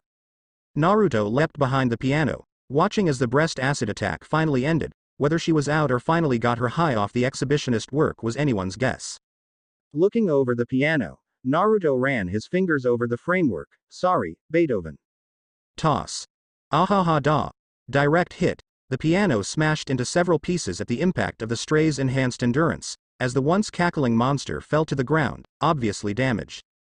You know, this would probably be where I choose a joke around a piano and an ugly woman, Naruto's voice yelled around the center room, his presence unseen as the stray stood once more, attempting to gain composure, despite the injury, but for the love of me, I just can't figure out which one to choose from.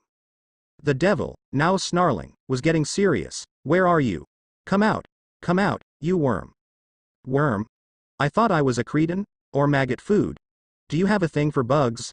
'Cause I knew this one guy who had a thing for bugs and he. Silence. The stray shouted, turning and glancing in all directions of the room. Where are you? Do you think this is some kind of game? Yahtzee. Be silent. Be silent, now. Or I will pull your head off and feed it to my stomach. And you made it awkward. Ba-og hhhhh. Naruto looked down from his position on the ceiling of the room, his feet holding himself in air as if stuck to the room's top. All the while, he was smiling as the stray attempted to find his missing person. In most situations, he would have taken this seriously. Heck, he would have had a nice conversation and everything. But, the week till now had been tense, boring and lacking in any decent workout, so this job was the perfect relaxant. Plus, this stray didn't seem like a few of the others had met. Ones abused or used by their masters in twisted schemes for power or pleasure. This stray, Visor, got off on what she was doing.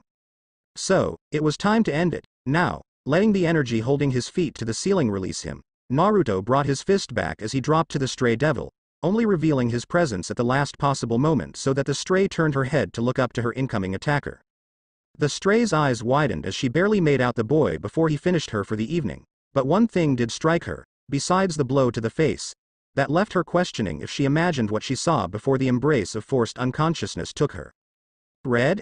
Outskirts of the city, 9:02 p.m. Rias Gremory assembled her peerage outside of the abandoned mansion. Her servants each had their personal weapons and effects ready for the assault. She was mentally readying herself, as well. Even weak strays could prove bothersome. They did kill their high-class masters, after all. An hour before, Akeno received a message from the underworld, requesting she and her peerage deal with recent reports on a stray in the local area. This was fine to her. This wasn't the first stray she and her peerage had dealt with, though she wished Kiba had managed to get Naruto on the line to join them. He enjoyed the hunt. But, perhaps his absence was for the best. When Naruto was involved, he rarely held back and allowed her fellow members to pursue their target. Instead, he preferred singling the stray out and taking him or her on alone, often with clever quips to the bemusement of Kiba and Akeno. Today, though, was different. Now, at least, she could say she tried to get the blonde's notice before the attempt, while at the same time giving her peerage the chance to experience a stray on their own, without the rather combat savvy and enjoying Naruto. Admittedly, that may have been a little exciting, proving herself. Without the blonde's talent or assistance, it felt good. Smiling to herself, Rias waved her hands to the mansion's gates, opening them slowly. Kiba, her knight, and Kaneko, her rook, took point as she and Akeno walked behind, looking over the estate curiously. Looking at the knocked-down front doors, Rias wondered if the stray was asking to be caught. That was a little too eye-catching to be ignored. The four of them walked in, confident in their abilities. A knight, a rook, a queen and a Gremory would be more than enough for one stray. At least, that was the idea. Then they came to the post-combat mess left by the devil. On the ground, unconscious and groaning in its sleep, was the stray, naked from the top up. The only way the peerage was even sure it was alive was by its slow breathing, followed by its moans. Its face was beaten and was bleeding out of its nose and mouth, though not to a level of worry for even a stray devil. It was, simply, sleeping off the pain. And on top of its form, sitting cross-legged over his conquered foe was Naruto, writing something on a small piece of paper with a fixed focus. Rias and her peerage stared at him. Let's see, 7 meters tall, quadrupedal form, full nude. Naruto scratched his head with the pen in his hand, looking confused before glancing up to the company. Hey, Kaneko. What do you think she is? 1 ton? 2 tons? 1.5, Kaneko answered, still looking onto the weird occurrence. Thanks. Naruto said brightly, scribbling again as he made his little symbols and markings on the small parchment of paper no larger than his hand before hopping off the slumbering stray, moving towards its head, and placing the slip of paper to its forehead. Focusing. Naruto felt the familiar pull of internal energy in him, as the paper's runic seals glowed red with power. The room was lit with it, as the head from the stray slowly edged into the paper, seeming to twist and shrink as if it were sucked in. The head was followed by the torso, then the lower body, then the claws, before finally the small furball of the tail sank into the small piece of paper with an audible pop. Naruto, smiling, waved the paper in the air, letting the ink dry out, before turning to Rias' peerage. They were still staring. Yo. Kaneko lifted her hand in a wave. Yo, Naruto. Rias yelled in the partially destroyed mansion, walking over to stare intensely at the now surprised-looking blonde. What do you think you're doing here? Naruto stared back, confused and a bit worried at her sudden fury. Nothing? This wasn't the right answer to give. Nothing? He pursed his lips. I went for a walk. Rias stared at him. You went for a walk? He nodded. Another one. He nodded. This far from your apartment? He nodded. Into what just so happened to be a stray devil's territory. I know, right? How lucky am I? Oh, she was gonna blow. He could see the outline of a red aura startling to encircle her form, He lifted up the sealed paper protectively. But I got you a present. See.